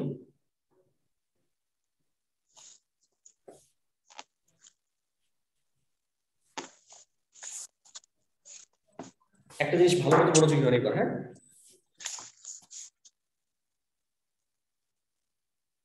আচ্ছা 14 নম্বরটা আমি একবার করাই দিই, আরেকবার ক্লিয়ার হবে, একটু খেয়াল করেন 14 নম্বরটা। if the sum of 5 consecutive integer, আবার consecutive মানে সমান্তর ধারা, এদের যোগফল কত 40, তাহলে এভারেজ কত আমরা বলতে পারি বলেন তো? পাঁচটা সংখ্যার যেহেতু যোগফল 40, তাহলে 5 দিয়ে ভাগ করলে এভারেজ পাওয়া যাবে 8। লাভ কোথায় থাকবে বলেন তো? মাঝখানে থাকবে, কারণ কনজিকিউটিভ সমান্তর ধারা। আমার কোশ্চেনটা কি চেয়েছে, what is the smallest of this 5, মানে এইটাকে কনজিকিউটিভ 1 করে কমায় দেন, অ্যানসার কি আসবে? ঠিক আছে 6, মানে একটু রিভাইজ করলাম আর কি আমরা। ছোট সংখ্যাটা কত হলো 6, কারণ 3 নাম্বার বা মাঝখানে 8 থাকবে, এভারেজটা থাকবে। আচ্ছা লাস্ট ম্যাথ। নরমালি আমরা জানি 2 এর স্কয়ার কত? 4। 2 এর স্কয়ার হচ্ছে 4, 2 এর স্কয়ার হচ্ছে 4। এখন 20 এর স্কয়ার কত আমরা নরমালি কিভাবে বের করি খেয়াল করে দেখেন। আমরা কিন্তু 20 এর স্কয়ার নরমালি না করে বলতে পারি কি 2 এর স্কয়ার 4 আর একটা শূন্যের জন্য কত হবে? দুইটা শূন্য স্কয়ার করলে। বা ধরেন যদি আমার তিনটা শূন্য থাকতো, 2000 এর স্কয়ার কত? আমি 2 এর স্কয়ার 4 লিখে তিনটা শূন্যের জন্য কয়টা শূন্য লিখতাম? 6টা। অর্থাৎ স্কয়ার করলে কি হয় ডবল হয়ে যায়। ঠিক আছে, এক ঘরের জায়গায় দুই ঘর চলে আসে নরমালি। তাহলে বর্গমূল করলে কি হবে বলেন তো? 400 রুট আবার কত হবে? 4 এর রুট 2 হয়ে দুইটা শূন্যের জন্য একটা শূন্য, 6টা শূন্যের জন্য তিনটা শূন্য, মানে অর্ধেক হয়ে যায়। ঠিক আছে, এখন 13 নম্বরটা কি বলছে আপনাকে? বলছে এটা রুট কত, হাফের রুট কত, বলছে আপনাকে হাফের রুট কত, বলছে আপনাকে হাফের রুট কত। খেয়াল করেন, হাফ না, হাফ মানে কি আমরা জানি 0.5, এর রুট কত আপনি এভাবে লিখবেন সবসময় 0.5। এখন 0.5 এর রুট তো আমি জানি না, আমি দশমিকটা ডান দিকে করে সরায়া দিব, হাফ করে দিব। দেখেন দশমিকটা ডান দিকে সরায়া এমন একটা মান নিব, দশমিকটা ডান দিকে সরায়া এমন একটা মান নিব 2 ঘর করে করে। কত ঘর করে করে? এখানে 2 ঘর দশমিক সরালে, 1 ঘর সরালে 5, 2 ঘর সরালে কত আসবে? 50। মানে দশমিক 2 ঘর সরালে কত আসলো? 50। আমি এর রুট বের করব। 50 এর রুট কত আসলে? প্রায় 7। ওই অল্প মানের কোনো প্রবলেম নাই ক্যালকুলেটর ছাড়া, প্রায় 7। আর 8 এর স্কয়ার হচ্ছে 64, 7 এর স্কয়ার হচ্ছে 49। 64 অনেক দূরে, 49 এর 15 ঘর পরে। আলটিমেটলি এটা 7 এর একদম কাছে থাকবে, 7 এর সাথে লেগে থাকবে 7.05 বা 06 বা 07 এরকম আর কি। ঠিক আছে, তাহলে 50 এর আনুমানিক রুট কত হবে কাছাকাছি? 7। তাহলে অরিজিনাল নাম্বারটা দশমিক কয় ঘর আগে ছিল? 2 ঘর। তাহলে অ্যানসারে বর্গমূল করলে বলেছি 2 ঘরের জন্য কয় ঘর হবে? 1 ঘর। 7 এর 1 ঘর আগে দশমিক আসবে, মানে এটা 0.7। ক্লিয়ার? আচ্ছা ভাইয়া, বিষয়টা এরকম কেন হলো না যে হাফ মানি তো হচ্ছে 0.50, তাহলে এটার বর্গমূল করলে অর্ধেক হয়ে যায় 2.50, মানে বর্গমূল মানে কি অর্ধেক? আচ্ছা আচ্ছা আমাকে বলেন, বর্গমূল মানে কি অর্ধেক? 16 এর বর্গমূল কি 8 লিখবেন আপনি, অর্ধেক লিখবেন? এটা কোথাও লেখা আছে? বর্গমূল হচ্ছে সেই সংখ্যা যাকে 2 বার গুণ করলে আবার 16 পাওয়া যায়। না ভাইয়া, ওই যে আপনি যে বললেন স্কয়ার থাকলে দুটো শূন্য, 2 বার। আর ডবল, এটা কি ডবল করছি না? একটা শূন্যের জন্য 2টা করে শূন্য আসে, কথার কথা 1 ঘরের জন্য 2 ঘর আসে, এরকম ব্যাপারটা। তাহলে বর্গমূল করলে কি 2 ঘরের জন্য 1 ঘর, যেমন এটা কি, এটাকে বর্গমূল করলে কত আসবে? 7। আর 2 ঘর আগে যদি দশমিক নেই 0.5, ঠিক আছে, এটা মানে তো এটা, তাই না? 2 ঘর আগে যদি দশমিক নেই তাহলে অ্যানসার বর্গমূল কি হবে? 1 ঘর আগে আসবে দশমিকটা। মানে এটা তো আমি পারি না, এজন্য এটাতে কনভার্ট করে ইজি করে নিলাম, 2 ঘর ডানে নিলাম, 4 ঘর ডানে নিব, 6 ঘর ডানে নিব। তখন ওইটা যা হবে, 6 ঘর ডানে থাকলে সেটা অ্যানসার কি 3 ঘর আগে আসবে। 4 ঘর আগে আসলে, অরিজিনাল সংখ্যা 4 ঘর আগে দশমিক আসলে অ্যানসার কি আসবে? 2 ঘর আগে দশমিক আসবে। এখানে যেহেতু অরিজিনাল সংখ্যাটা দশমিক 2 ঘর আগে, তাহলে অ্যানসারটা কি দশমিক 1 ঘর আগে আসবে বর্গমূলের ক্ষেত্রে। বুঝতে পারছেন? ভাইয়া আবার একটু বুঝায় দেন। আচ্ছা, জাস্ট সহজ কথা হচ্ছে কি, আমি কি দশমিকের বর্গমূল পারি? পারি না। কি দশমিকের ভাই ওই যে পারি? আমরা যে ফার্স্ট ক্লাসটা মিস করছি, এর জন্য আমাদের একটু সমস্যা হচ্ছে। 2-3 জন কোশ্চেন করছেন, আমাদের সমস্যা বানায় ফেলেন, একটু চিন্তা করেন। মিস করলে তো সমস্যা হবেই। ঠিক আছে, দেখেন খেয়াল করে, দেখেন খেয়াল করে। ভাই এটা অন্য একটা ম্যাথের উদাহরণ জি ভাই, আমাদের লিংক দেয় নাই বুঝছেন, এর জন্য পাইনি। ঠিক আছে, একটু খেয়াল করে দেখেন আপনি। হ্যাঁ, যেটা বলছিলাম আমি, নরমালি 4 এর রুট কত? 2। 400 রুট কত? 4 এর জন্য 2, 2টা শূন্যের জন্য একটা শূন্য আসতো। আর যদি 4 এর পরে 4টা শূন্য থাকতো, তাহলে 4টা শূন্যের জন্য কয়টা শূন্য আসতো? 2টা। ব্যাপারটা এরকম। ঠিক আছে, মানে 2টা শূন্য কাটলে একটা শূন্য কি দশমিক কাটবে, আরো 2টা শূন্য কাটেন, বর্গমূলে একটা শূন্য কাটবে, 4 এর রুট হয়ে যাবে 2। তেমনি আমি তো পয়েন্টের রুটটা জানি না, আমি কি করব? দশমিক 2 ঘর ডানে ডানে সরিয়ে একটা নরমাল সংখ্যা বানাবো। 2 ঘর ডানে, 1 ঘর ডানে সরানো যাবে না, 2 ঘর 4 ঘর ডানে সরাতে হবে। এখান থেকে দশমিক 2 ঘর ডানে সরালে 50 আসে, আমি ওর রুট তো জানি কাছাকাছি, কত সেটা? 7। তাহলে এবার আমি কি করব? এই যে 2টা শূন্য কাটলে একটা শূন্য কাটে না এখানে, তেমনি কি দশমিক যদি 2 ঘর আগে আনি, অ্যানসার কয় ঘর আগে দশমিক আসবে? 7 এর 1 ঘর আগে। বুঝতে পারছেন? জি ভাই, বুঝেছি ভাইয়া। অথবা ব্যাক ক্যালকুলেশনে চলে আসেন, যদি না পারেন পরীক্ষা হলে দেখেন ব্যাক ক্যালকুলেশন করবেন যে আচ্ছা 4 এর রুট 2 মানে কি? 2 এর স্কয়ার কত? 4। হাফের রুট কোনটা দেখেন, তাহলে আপনি কি করতে পারেন? 0.6 এর স্কয়ার করেন, কত আসবে? 6 6 36, 1 ঘরের জন্য 2 ঘর, তাই না? মিলছে? মিলে নাই, হাফ হয় নাই। 0.7 কি স্কয়ার করেন, 7 7 49, স্কয়ারের জন্য দশমিক 2 ঘর আগে। মিলে গেছে না? প্রায় হাফের কাছাকাছি না এটা? 0.5 না এটা? হাফ না এটা? তাহলে এটাই অ্যান্সার। মানে ব্যাক ক্যালকুলেশন করে দেখলাম, আমাকে রুট বের করতে বলছে, আমি অ্যানসার গুলো থেকে স্কোয়ার করে করে দেখলাম মেলানো যাচ্ছে কিনা। বুঝতে পারছেন? জি ঠিক আছে, তাহলে ক্লাসে একটু ভালো মতো মনোযোগ দিয়ে করেন, অ্যানসার লাস্টে দেওয়া আছে, প্র্যাকটিস করেন শীটটা দেখে দেখে, শীট হয়তো দিয়ে দেওয়া হবে আপনাদেরকে, চেষ্টা করেন। আমরা নেক্সট ক্লাসে আবার দেখা হবে টুইসডেতে আশা করি।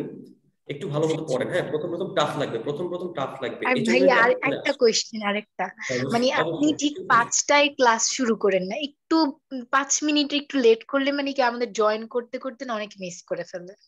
এটা চেষ্টা করেন একটু আগে আসতে, তাহলে একটু আগে আসতে, বাকিরা তো অনেক কষ্ট করে আগে চলে আসে, তাদের জন্য চিন্তা করেন আপনি কেন লেট। তুমি নিজে একটা চিন্তা করলে তখন না, তুমি আর 5 মিনিট আগে আসলে তো তুমি সুবিধা পাও। আচ্ছা ঠিক আছে, আমি চেষ্টা করবো একটু পরে, আমি এমনি শুরু করি, আমি কিন্তু 5:04 দিকে শুরু করছি, ঠিক আছে, বাট খুব বেশি লেট করে চেষ্টা করেন 5 মিনিট আসতে, বাকিরা কথা বলেন না, সমস্যা নেই, ঠিক আছে। ঠিক বলছে আজকে তাহলে এখানে ভাই আপনার ফেসবুক আইডিটা কি বলা যাবে, তাহলে আপনাকে নক দিয়ে রেকর্ডিংটা পরে নিয়ে নিব। আমাকে নক দিন, অফিসে নক দিন, আমি এটার সম্বন্ধে আর কিছুই জানি না, আমি জাস্ট ক্লাস নিতে আসছি ভাইয়া, রেকর্ডিং অফিসে থাকবে, ঠিক আছে, একটু অফিসে কন্ট্যাক্ট করবেন, হ্যাঁ মানে অফিসের পেজে নক দিবেন বা যেটাই করেন, হ্যাঁ। তাহলে আজকে এখানেই বিদায়। বলেন ভাই আপনাকে যে মেমোরাইজিং পার্ট কোনগুলো করতে হবে, যে ম্যাথটা যদি আমরা সহজ আরো বুঝি নাই ভাই, একটু কেটে আসছে। তারপর ভাই যে বর্গ, তারপর ভাই কিউব, নামটা লিখতে পারবেন?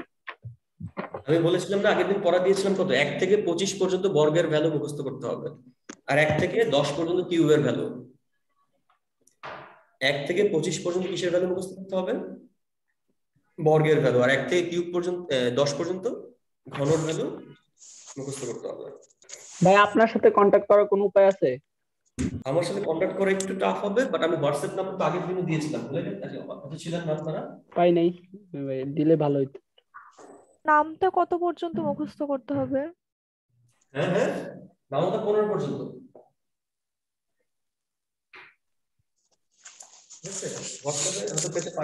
নেসেসারি জিনিসগুলো যদি আরেকটুবার বলতেন যে কোন কোন জিনিসগুলো ইম্পর্টেন্ট লাগবে। হ্যাঁ